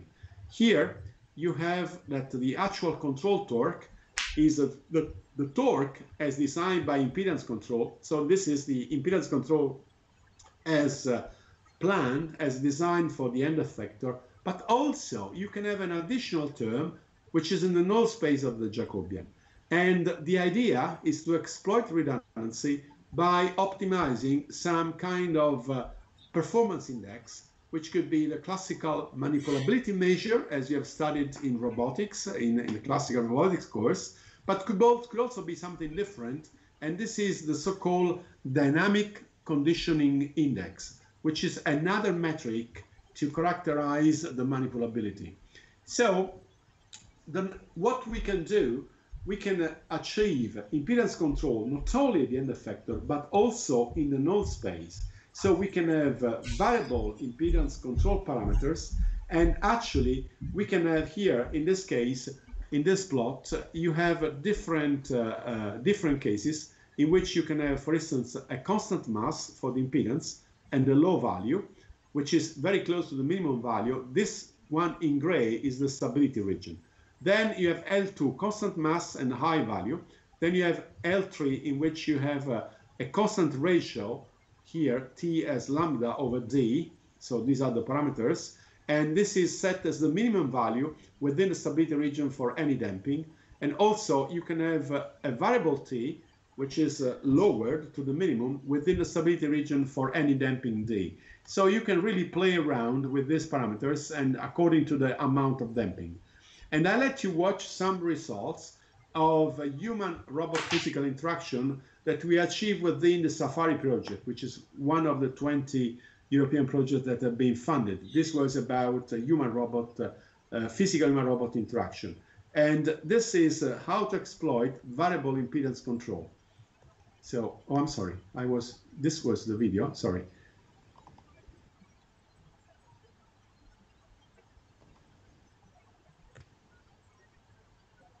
Yes, this is the video. I was confused because this is the only video that I don't have in the landscape format. So this is a comparison between the constant damping, in which you have a constant damping, but the damping is used both with a manipulability index, which is lower right, and also with this new technique, dynamic conditioning, which is on the upper left. So the user, Valeria is our secretary, is performing the task of just writing on a table by using impedance control, actually. And so the previous task was, and we intentionally chose some unexperienced, because at the end of the day, we want to show the feasibility and the portability with any kind of user. So if our cobot, our cooperative robot, has to be used, it has to adapt naturally to the characteristic of different users. So again, you know, the task is so actually the arm is reconfiguring in the most dexterous posture according to the user to really please the user in the execution of this task. And here you see the what you can gain by adjusting damping. And so, for instance, on the upper right is the case of high damping. On the lower right, the case of low damping. So you can really try to make the user as pleased as possible in performing this task. Also, we can use the same principle of controlling the impedance in the null space to achieve safety in human-robot interaction. So this is a video in which we do the manual guidance with a multi-priority control. So this is our KUKA lightweight robot.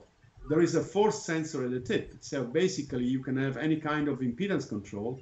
And my student has also designed a skin sensor, which is very sensible, which is placed just along the arm. So remarkably, the arm is compliant, and not only at the tip, as normally done with impedance control. So it's rigid elsewhere, but it's compliant in correspondence of the skin sensor. So you can easily done collision detection, and you can also do reconfiguration of the system. So this is quite nice because actually you can use the cobot, you can use the robot as intuitively as you wish, because the system reacts also on the forces applied along its structure. In this case, it was one skin sensor, but I was discussing this issue with Gerd Irzinger, with Aline Albushafer at DLR, and the future is to have a sort of multi-sensory equipped arm with different sensors, so that the arm can become as close as possible to the human arm. So, and also, if you want, you can change the reaction capability via control. So you can make this stiffer with high damping, or just with kind of lower damping. You see now, just it's really underdamped. So as you touch it, just goes away. So this is a natural way to embed impedance control in a human-robot interaction. The last topic of this too long seminar, and I hope you're still patient. I'm not checking the number of users because I'm sharing the video, so I don't see the camera and the typical Teams multi-frame, is haptic shear control. What is meant by haptic shear control? First of all, let me explain what is meant by shear control. On one hand, you have actually teleoperation and telerobotic systems have been the precursors of robotic systems. I still remember the pioneer work done by Tony Becchesi at JPL, in which he had the first example of a teleoperated Puma robot. This was in the early 70s. The dream is probably is never to achieve, is to have a fully autonomous controller, which is aimed at reducing the operator's physical and mental workload when controlling a complex robotic system for a long time period. So the idea of shear control is in between teleoperation and autonomous control. And one way to achieve shear control is to use an haptic interface, so to use an haptic guidance method to inform the operator about the constraints which is acting on a teleoperation system. So what is meant by haptic shear control is nothing else than shear control plus haptic guidance. This is useful in a number of tasks. For instance, in hostile environments, one task is remote maintenance. This is the work that my student Mario Selvaggio, who is now a postdoc in my team, did in Rennes with Paolo Robuffo Giordano, who is another Italian. Actually, in Europe, there are a lot of Italians just spread out in foreign labs. And I'm sure that Paolo, Cesare, Ariane, and the others could not agree more than the Italian generation. The Italian research community in robotics is one of the strongest, if not the strongest, in Europe and worldwide, I believe. So Mario did this work in which he considered a dual-arm semi-autonomous system in which had the capability of vision and collision avoidance. And thanks to the haptic interface, the system was informing the user, the remote user, about the constraints. And also it was possible to adapt the system to evaluate to the actual performance of the human subject, guiding the haptic interface.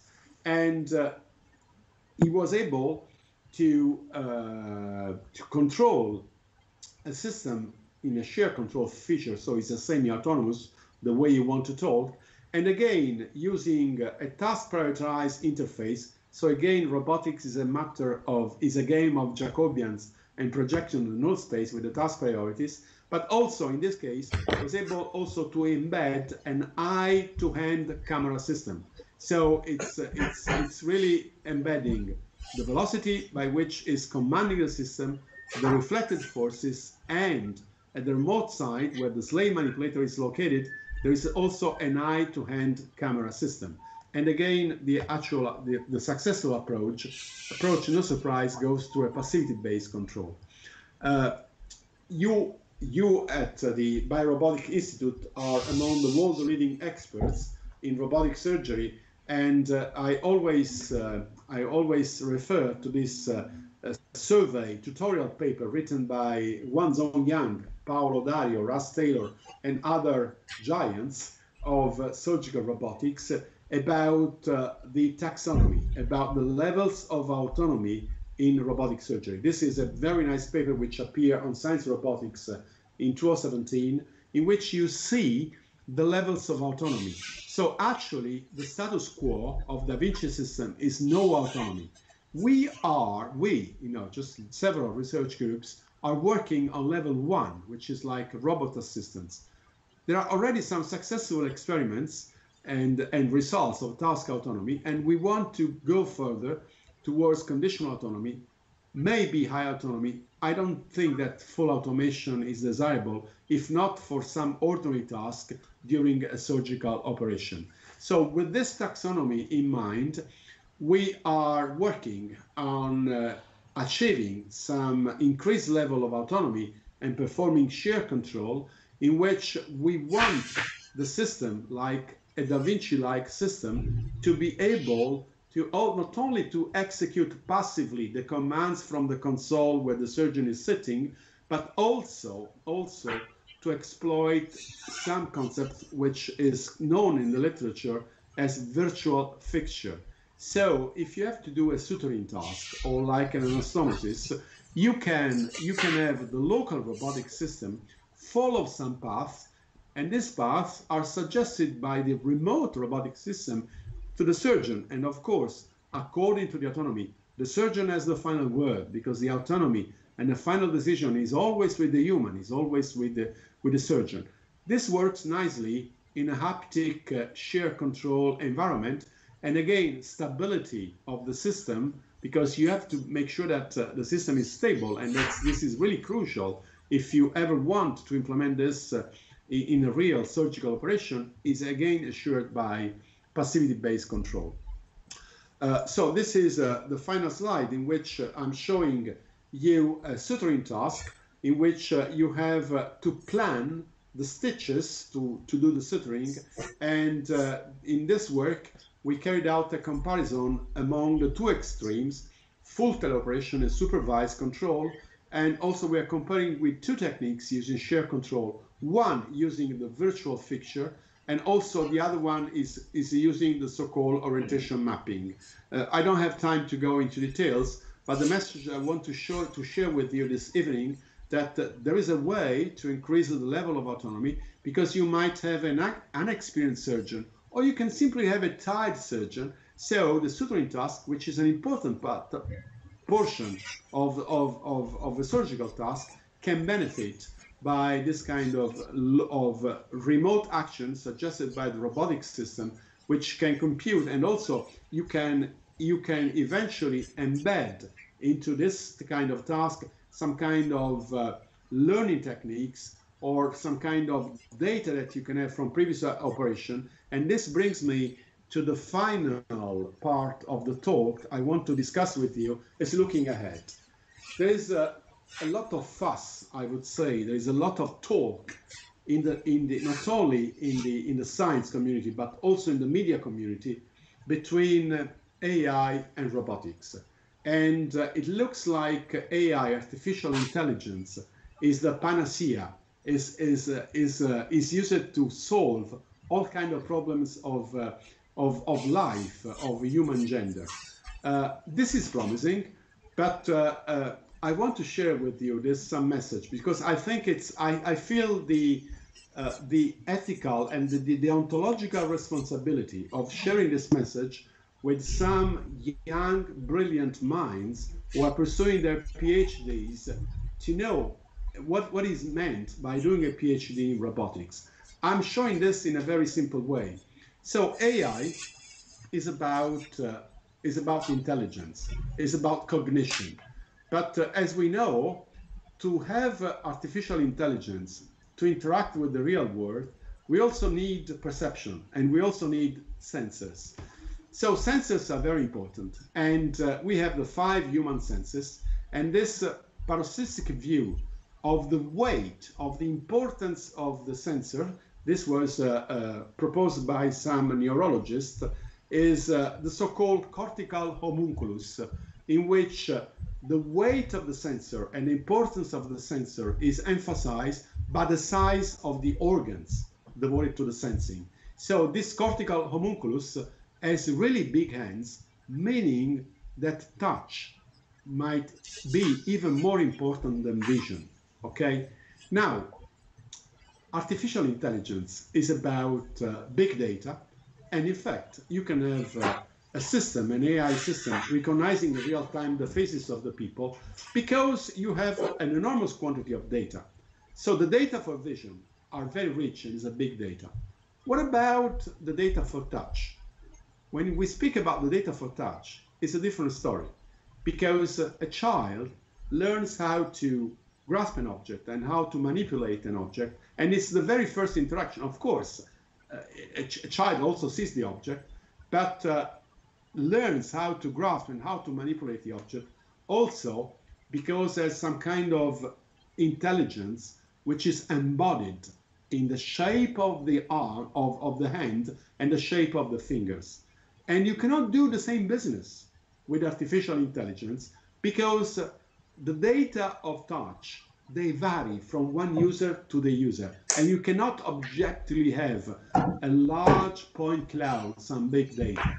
So this is just to tell you that the game of artificial intelligence and robotics is not only the game of brain, the game of cognition, and the game of intelligence, but in my view, is also the game of body, is the game of manipulation.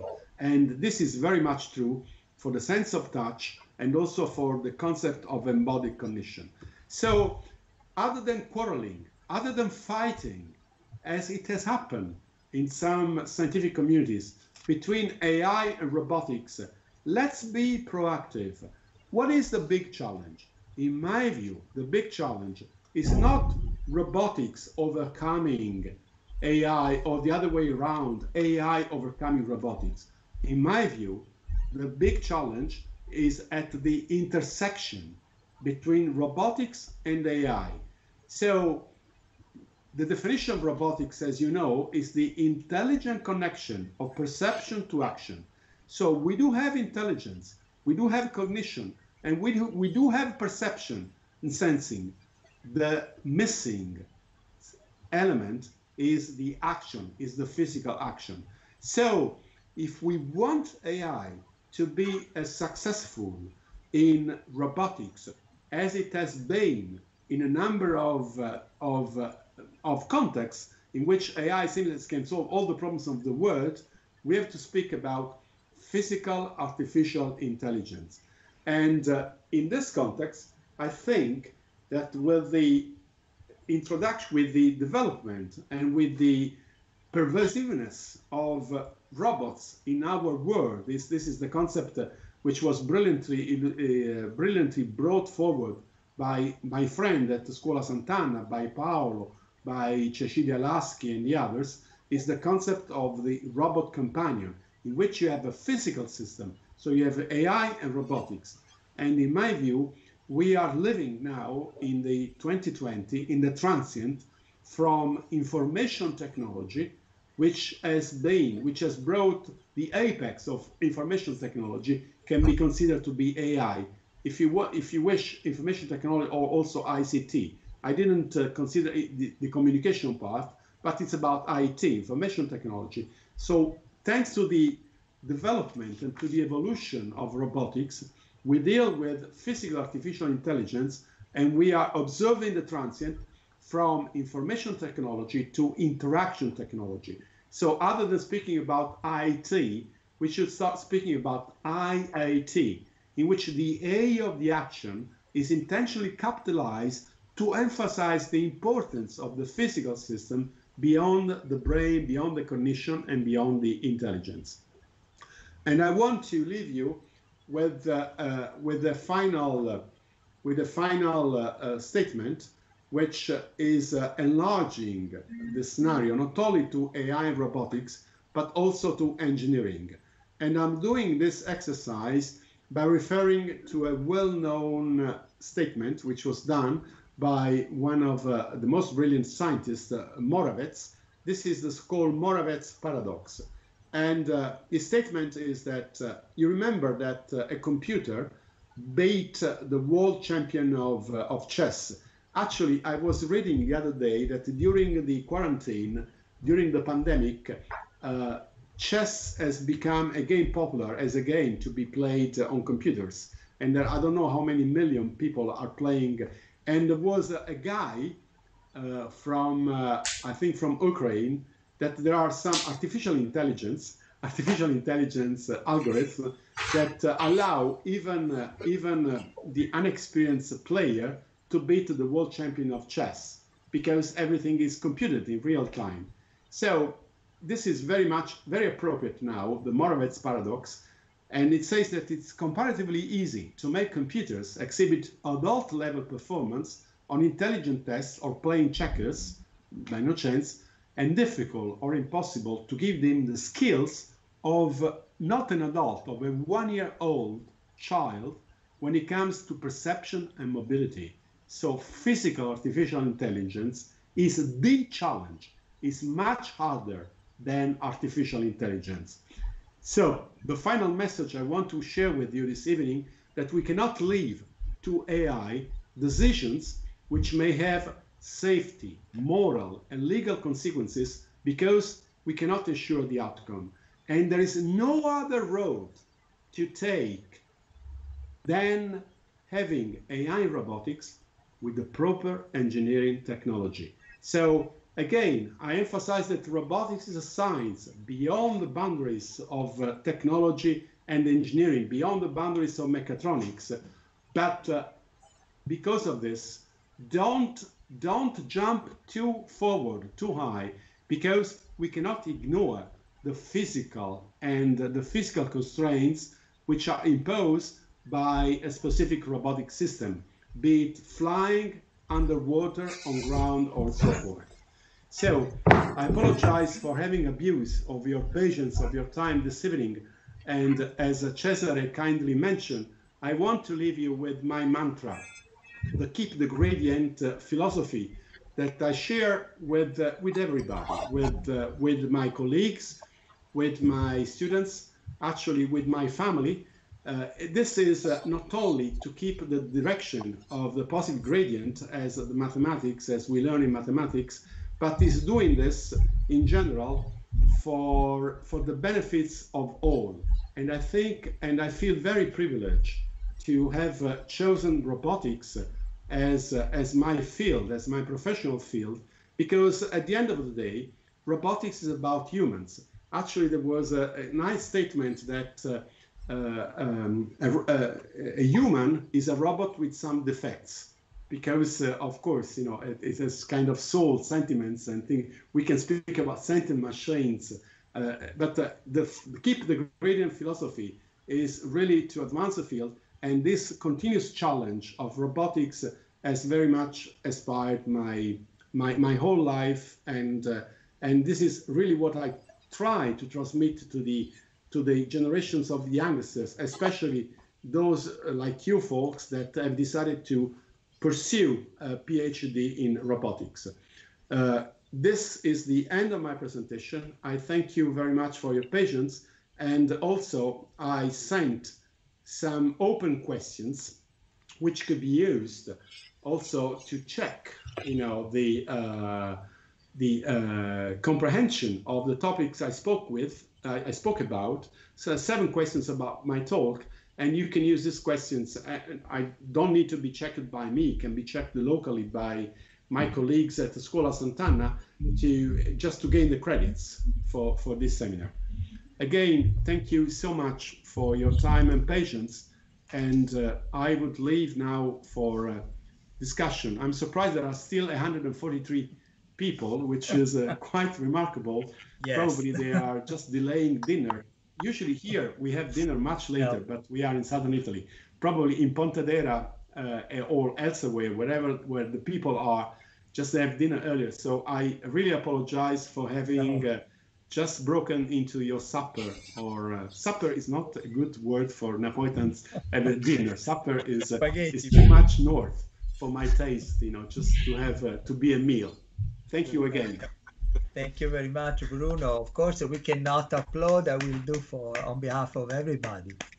But really, thank you so much for this inspiring seminar. I think that for all the PhDs who are attending the seminar, I hope you realize the privilege you had on listening a person, a scientist like Professor Siciliano, who really provided us with a vision a global vision together with a number of practical example, concrete example.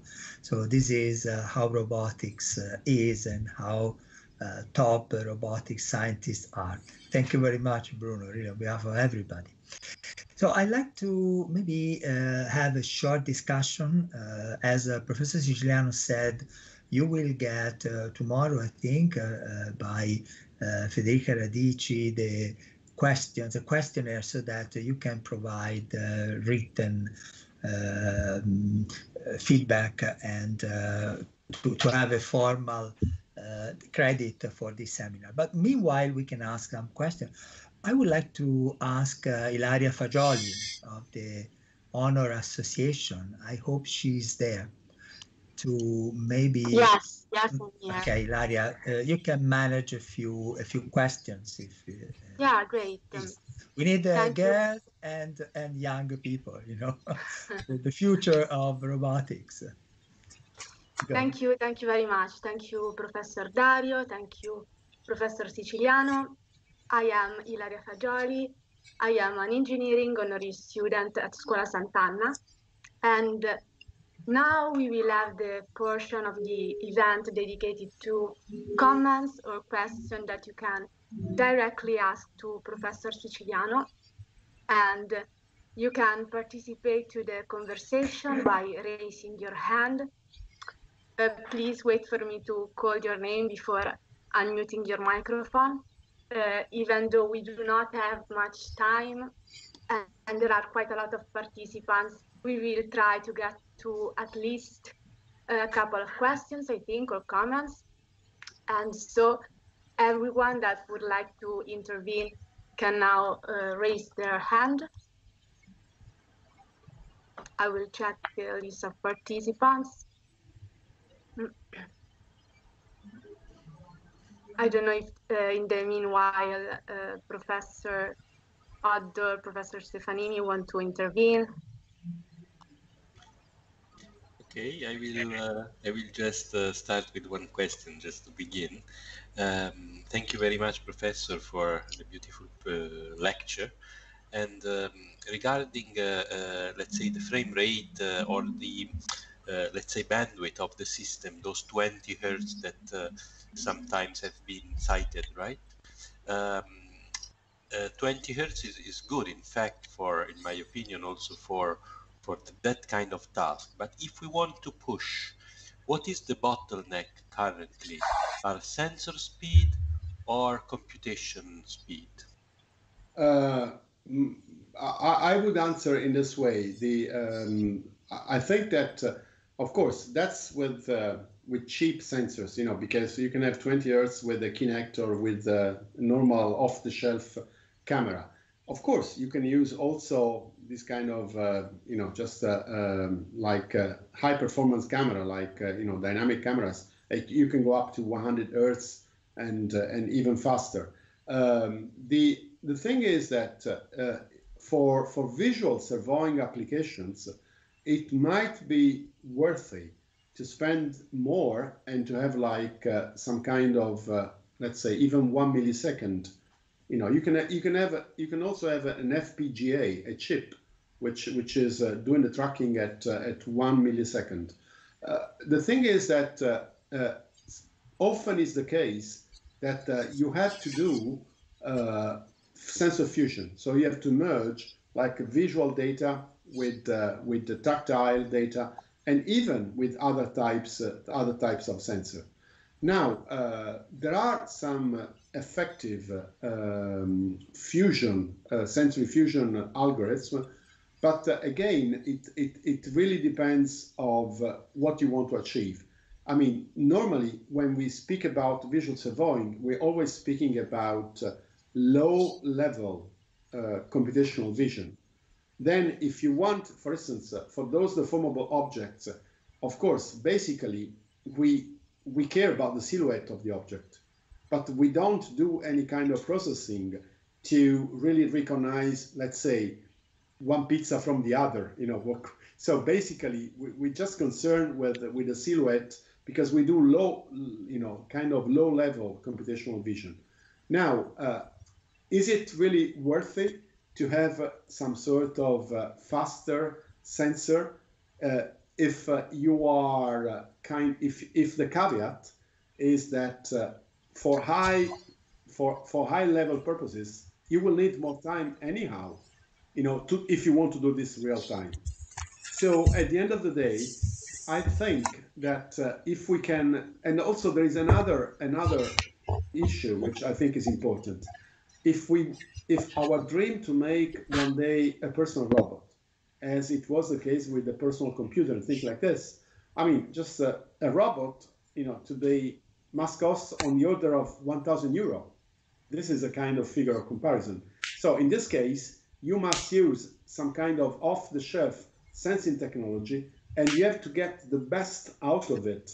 So this is, I think, the inspiring trade-off that should really guide the you know, the use and the diffusion of this system in a number of you know, contexts, in a number of scenarios, which are not the specialist scenario, like for instance for industry, manufacturing, or inspection and maintenance, where you can afford using expensive systems.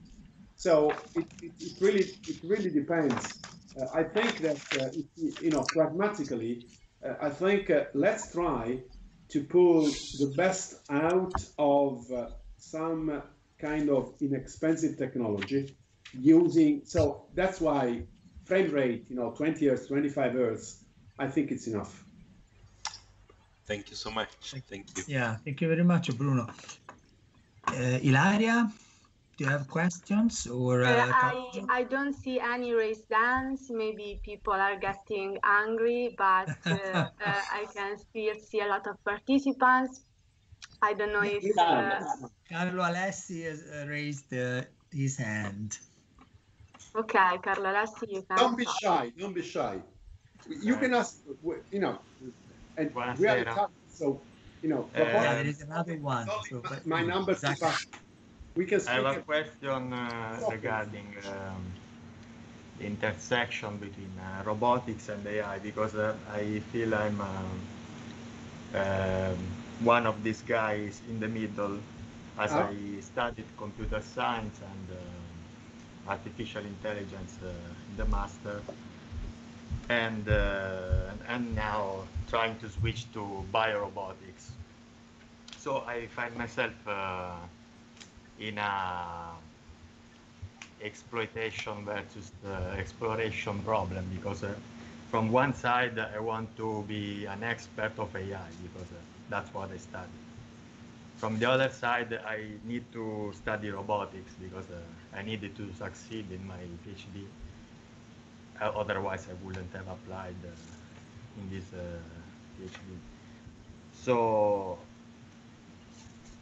in practice, very pragmatically, what are the chapters that I should be studying of your book? No, I'm joking.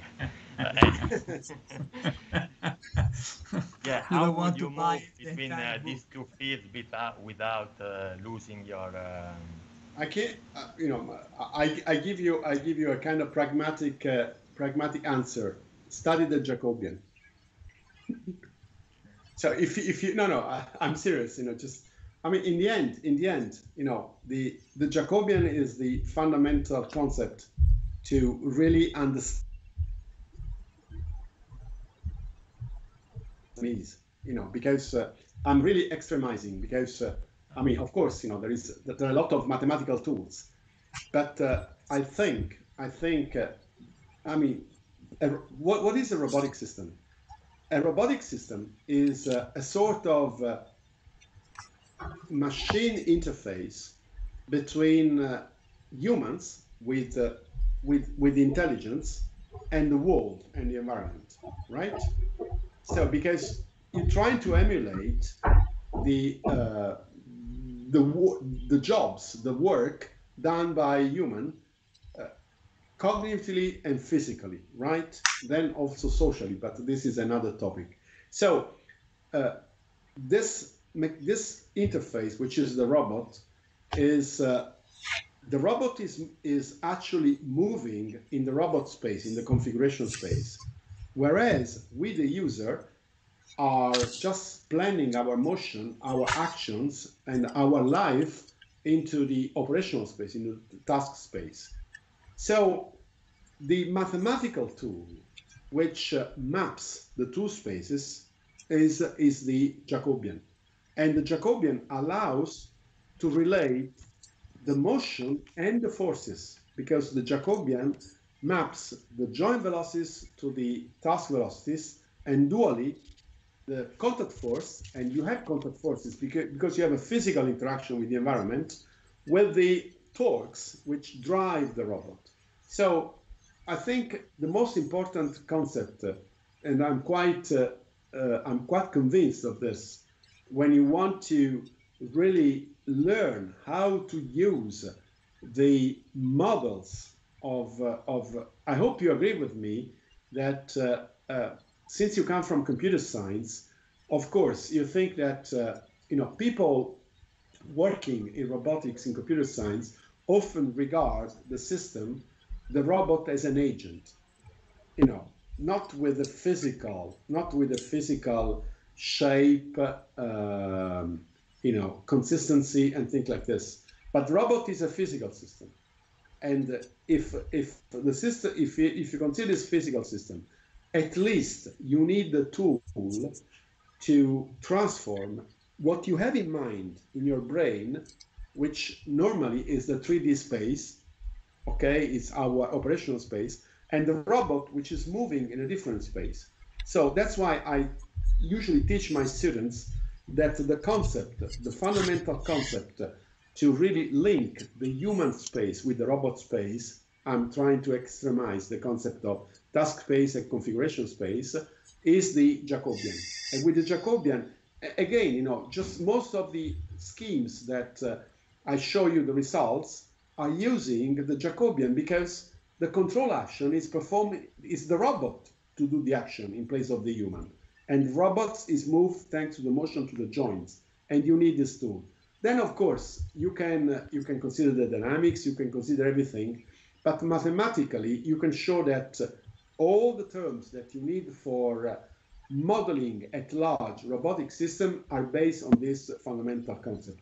And this is nothing new, because this concept of kinetostatics duality was not invented by us, the roboticists, but it was invented 3 or 4 centuries ago with the people developing the Lagrangian dynamics and the concept like this, and the beautiful principle of mechanics, which is the principle of virtual work. It's from the principle of virtual work that all the mathematics and all the modeling comes to up to modern robotics. And this must be understood. The nice thing about robotics is that we look at this concept not only from the mechanical viewpoint, but what I like about robotics, that we concentrate not only on the mechanical aspects, but we focus on the system aspect, because it's just extending the concept from the mechanical system, as our colleagues in mechanics do, because this concept can be generalized. For instance, for visual servoing, there are some schemes which use an image Jacobian. The image Jacobian is not a physical Jacobian, it's a Jacobian mapping 2 sets of data, but again is a Jacobian. So I think what we have, one day maybe I will, when I will retire, I will join Paolo, and we will write maybe a nice book about the kind of the kind of science philosophical aspects of robotics. This is one thing, because I think in robotics we've been able to really kind of extrapolate the concepts from classical mechanics, and together with the tools of computer science, and vision is very much about computer science. And again, no surprise, when we speak about visual servoing, if you look at my textbook, you find the so-called interaction matrix, and you find a mathematical tool, which is the image Jacobian. It's not a physical Jacobian, but it's kind of the same concept extrapolated to relate the measurement rates of your visual system, as Cesare was saying, as you move to the quantities by means of which you represent the image on the image plane. And this is, in a few words, the concept of the image Jacobian. So this is really the beauty and the kind of course, I'm biased because I'm fond of robotics, but I find this, for me, as being really the kind of apex of all the mathematics, physics, and computer science that I studied, because I think that all these merge into a number of tools which allow to describe a robotic system not only for its geometry, for its mechanical, but also for the sensing part. And for the planning part is the same story. Very nice. Ilaria, Grazie. do you manage? Thank you, Carlo. And now there is Zachary. I see you raised your hand. Oh, yes. Thank you, Professor Siciliano, for a beautiful presentation. I love what you just said a few moments ago about robots being the interface between humans and the world. And perhaps somewhat philosophically, I was wondering if you had any insight or perspective regarding what you think is needed from the human side in order to be more effective in the way that we develop and integrate robots in our society. What are things that you think need to be better understood by people who are not dedicated roboticists, people who are maybe scientifically minded but don't know the discipline itself? What can we convey to the outer world that will help robots integrate better and serve us better? Yeah, that's a very interesting question, very stimulating. I could answer for hours, but I'll try to be short. And I say that I spoke about the fusion of robots. I mean, I didn't give many examples of like service robotics because I was a kind of level of abstraction that I consider the scientific challenges. But of course, this metaphor of the pizza, or just, it's just, to show a kind of daily task. What is missing? I think I will answer in a kind of pragmatic way. This is a smartphone, okay? When you use a smartphone, you don't check this. You don't need to be an expert to use a smartphone. You just turn it on and then plug and play. And everybody, not only, well, even the old people are able to use a smartphone, not only the millennials. Okay, so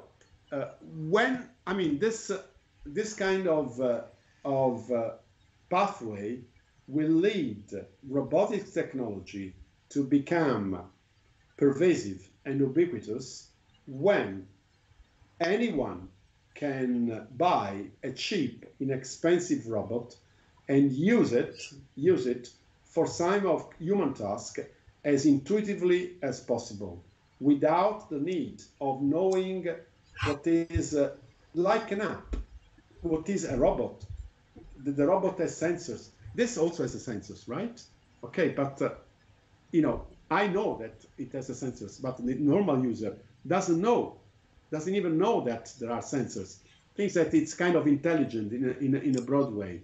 So we will discuss this. There will be an event. For those of you who are interested, I will maybe, if I don't see the chat, but there will be an event organized by Universal Robots on November 26th. I'll send the link to Calogero, Cesare, and the others.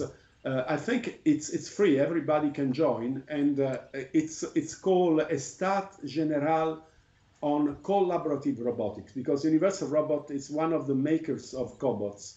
And we will speak about how intuitive as a cobot to become, to have a market which could be as wide as the normal or the other robots, because it's still a kind of niche. It's still a kind of research-oriented platform, although there are manufacturers that also make inexpensive cobots now, because Franca Amica by Sami Haddadin is one company that they make a cobot which is much less expensive than the KUKA lightweight robot, which was the first one in our community. So what is missing? We have to make these machines to be as intuitively interfaced with the humans, and this requires also the possibility of just operating them without the need, as you said, to be experts, because you know, this must be, and also they must become more acceptable, because but the things are changing. Because if you ask me this same question like 10 years ago, I would hesitate to imagine a kind of scenario in a normal environment, like a home, like a school, like a hospital, in which you have a sort of humanoid-like robot, because people are scared about technology in the Western world, because people tend to interact with this technology as long as a kind of shape, an aspect which is clearly distinct from the aspect of humans. You know that in Japan, in the Oriental culture, is the opposite, because the Japanese are Shintoists, and they believe that machines have a soul, and a machine, to become acceptable by humans, must have the same aspect of a human or an animal. This explains why they were the pioneers in making humanoids and in making zoomorphically inspired robots. Now, this perception has changed, because you can find a robot as a receptionist, you can find a robot in an airport, or in another context like this. So this is the very concept of robotics for all. Robotics for citizens is the concept that Paolo was a pioneer 15 years ago with this concept of robot companion. So to make this happen, we have, but of course, this requires a lot of work. You know, this kind of technical work, which I show you about, that you can really play with the robot, you know, with variable impedance, then this can be implemented in a very low-cost fashion on even on kind of commercial systems, because the sensors now, I mean, they cost less and less. Technologically, they are more developed and more advanced than the performance and the range of human senses. We have intelligence, so why not to aim at creating robots which can assist humans in a number of tasks? And this is also to overcome the typical stereotype, which, because of robotics and automation, we will have technology unemployment. This is false, because there will be some jobs which will be replaced by robots, because they are either dangerous or alienating, frustrating. Or, for instance, we have one project, one of the projects that I coordinate is about robots assisting clerks in supermarkets and in warehouses, in which it's not only the scanning of the shelves to check the missing items, but they're helping the clerks. So one of the startup companies of Scuola Sant'Anna, you know, it's Juvo. Juvo was bought by Comau and Ossur, and they do exoskeletons, they do wearable robots, not only for the people in the hospitals for rehabilitation, but those are used by workers on the automobile plants. So this is really the pervasiveness of this technology, which must become really kind of pleasant for the humans. And I mean, we could discuss hours on this, but I think this is the real challenge of our community. And we very much trust in the young, brilliant minds like you to really help us, you know, the more senior people, to make this important step. Thank you, Zachary. I think we are a bit short on time. We have time for one more question. I see Francesco has his hand raised. You can talk. Yes, thanks. Can you hear me? Yes. Thanks. So thanks, Professor Siciliano, and also to the organizers for this really interesting talk. I mean, my questions comes as a fan of classical robotics and control theory. Recently, artificial intelligence and model-free methods such as reinforcement learning are starting to tackle significant challenges in robotics, such as in-hand manipulation or dynamic locomotion of legged system, for examples.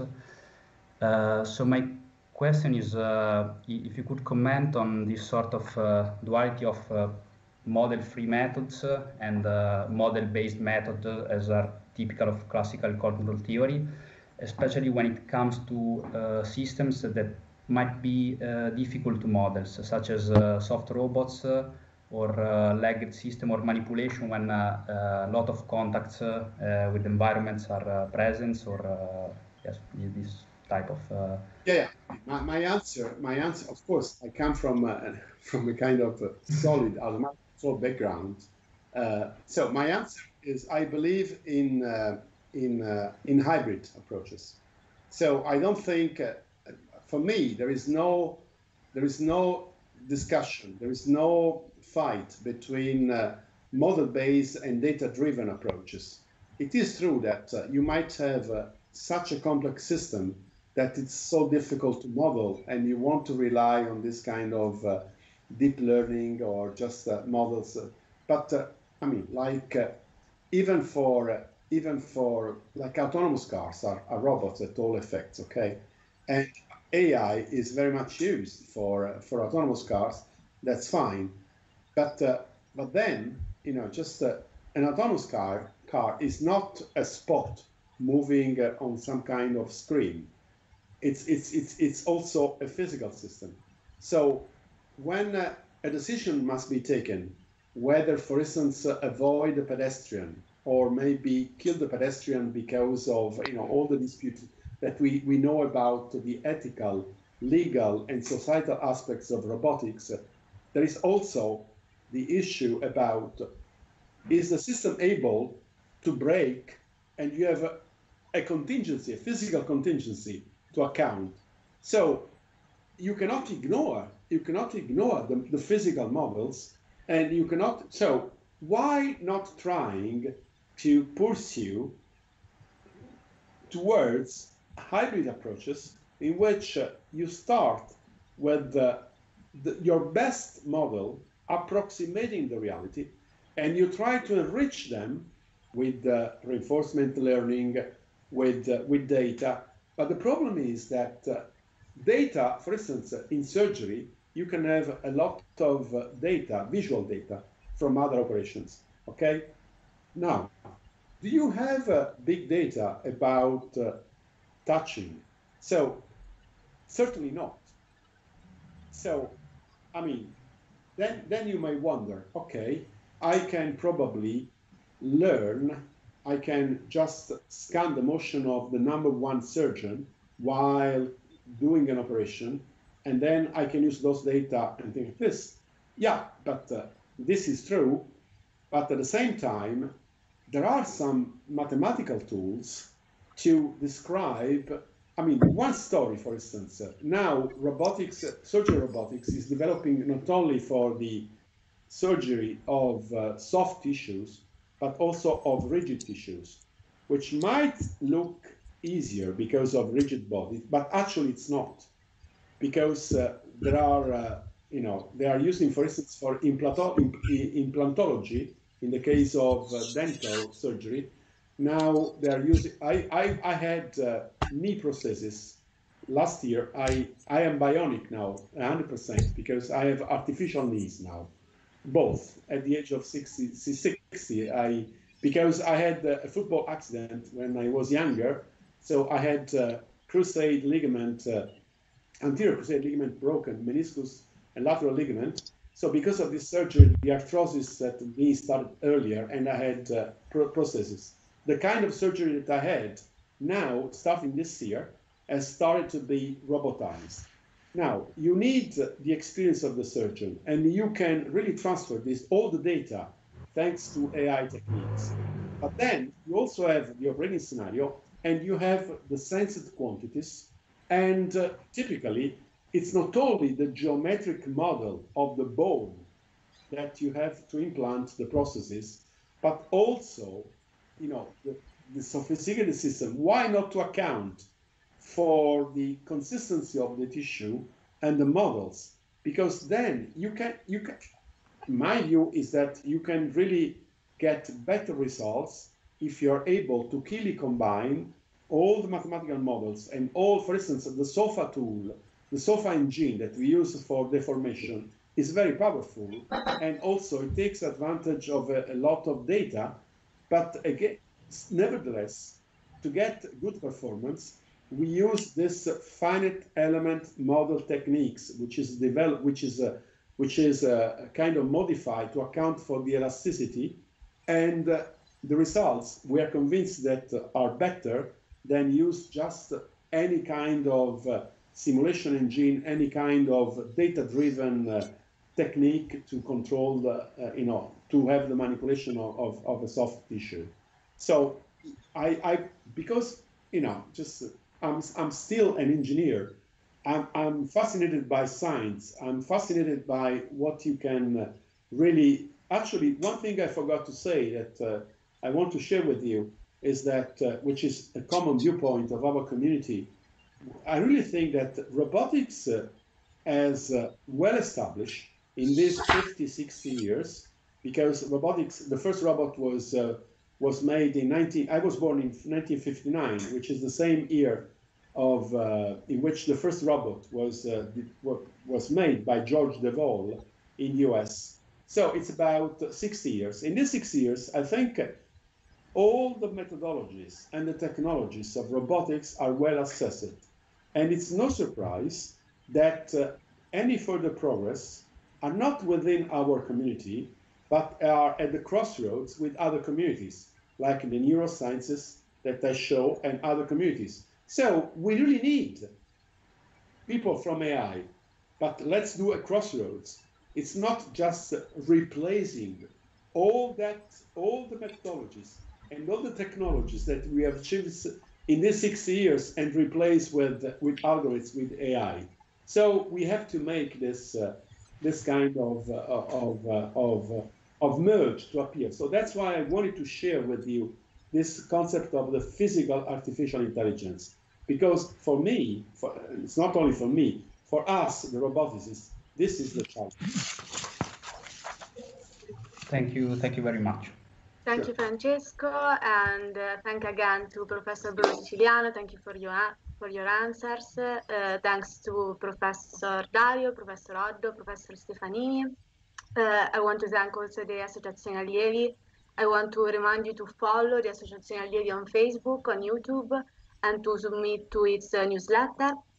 I want to also thank everyone listening. Apparently, we've had an average of over 200 people, 200 participants between Teams and YouTube, which is very impressive. And I will leave the last word to Professor Dario. Yeah, just to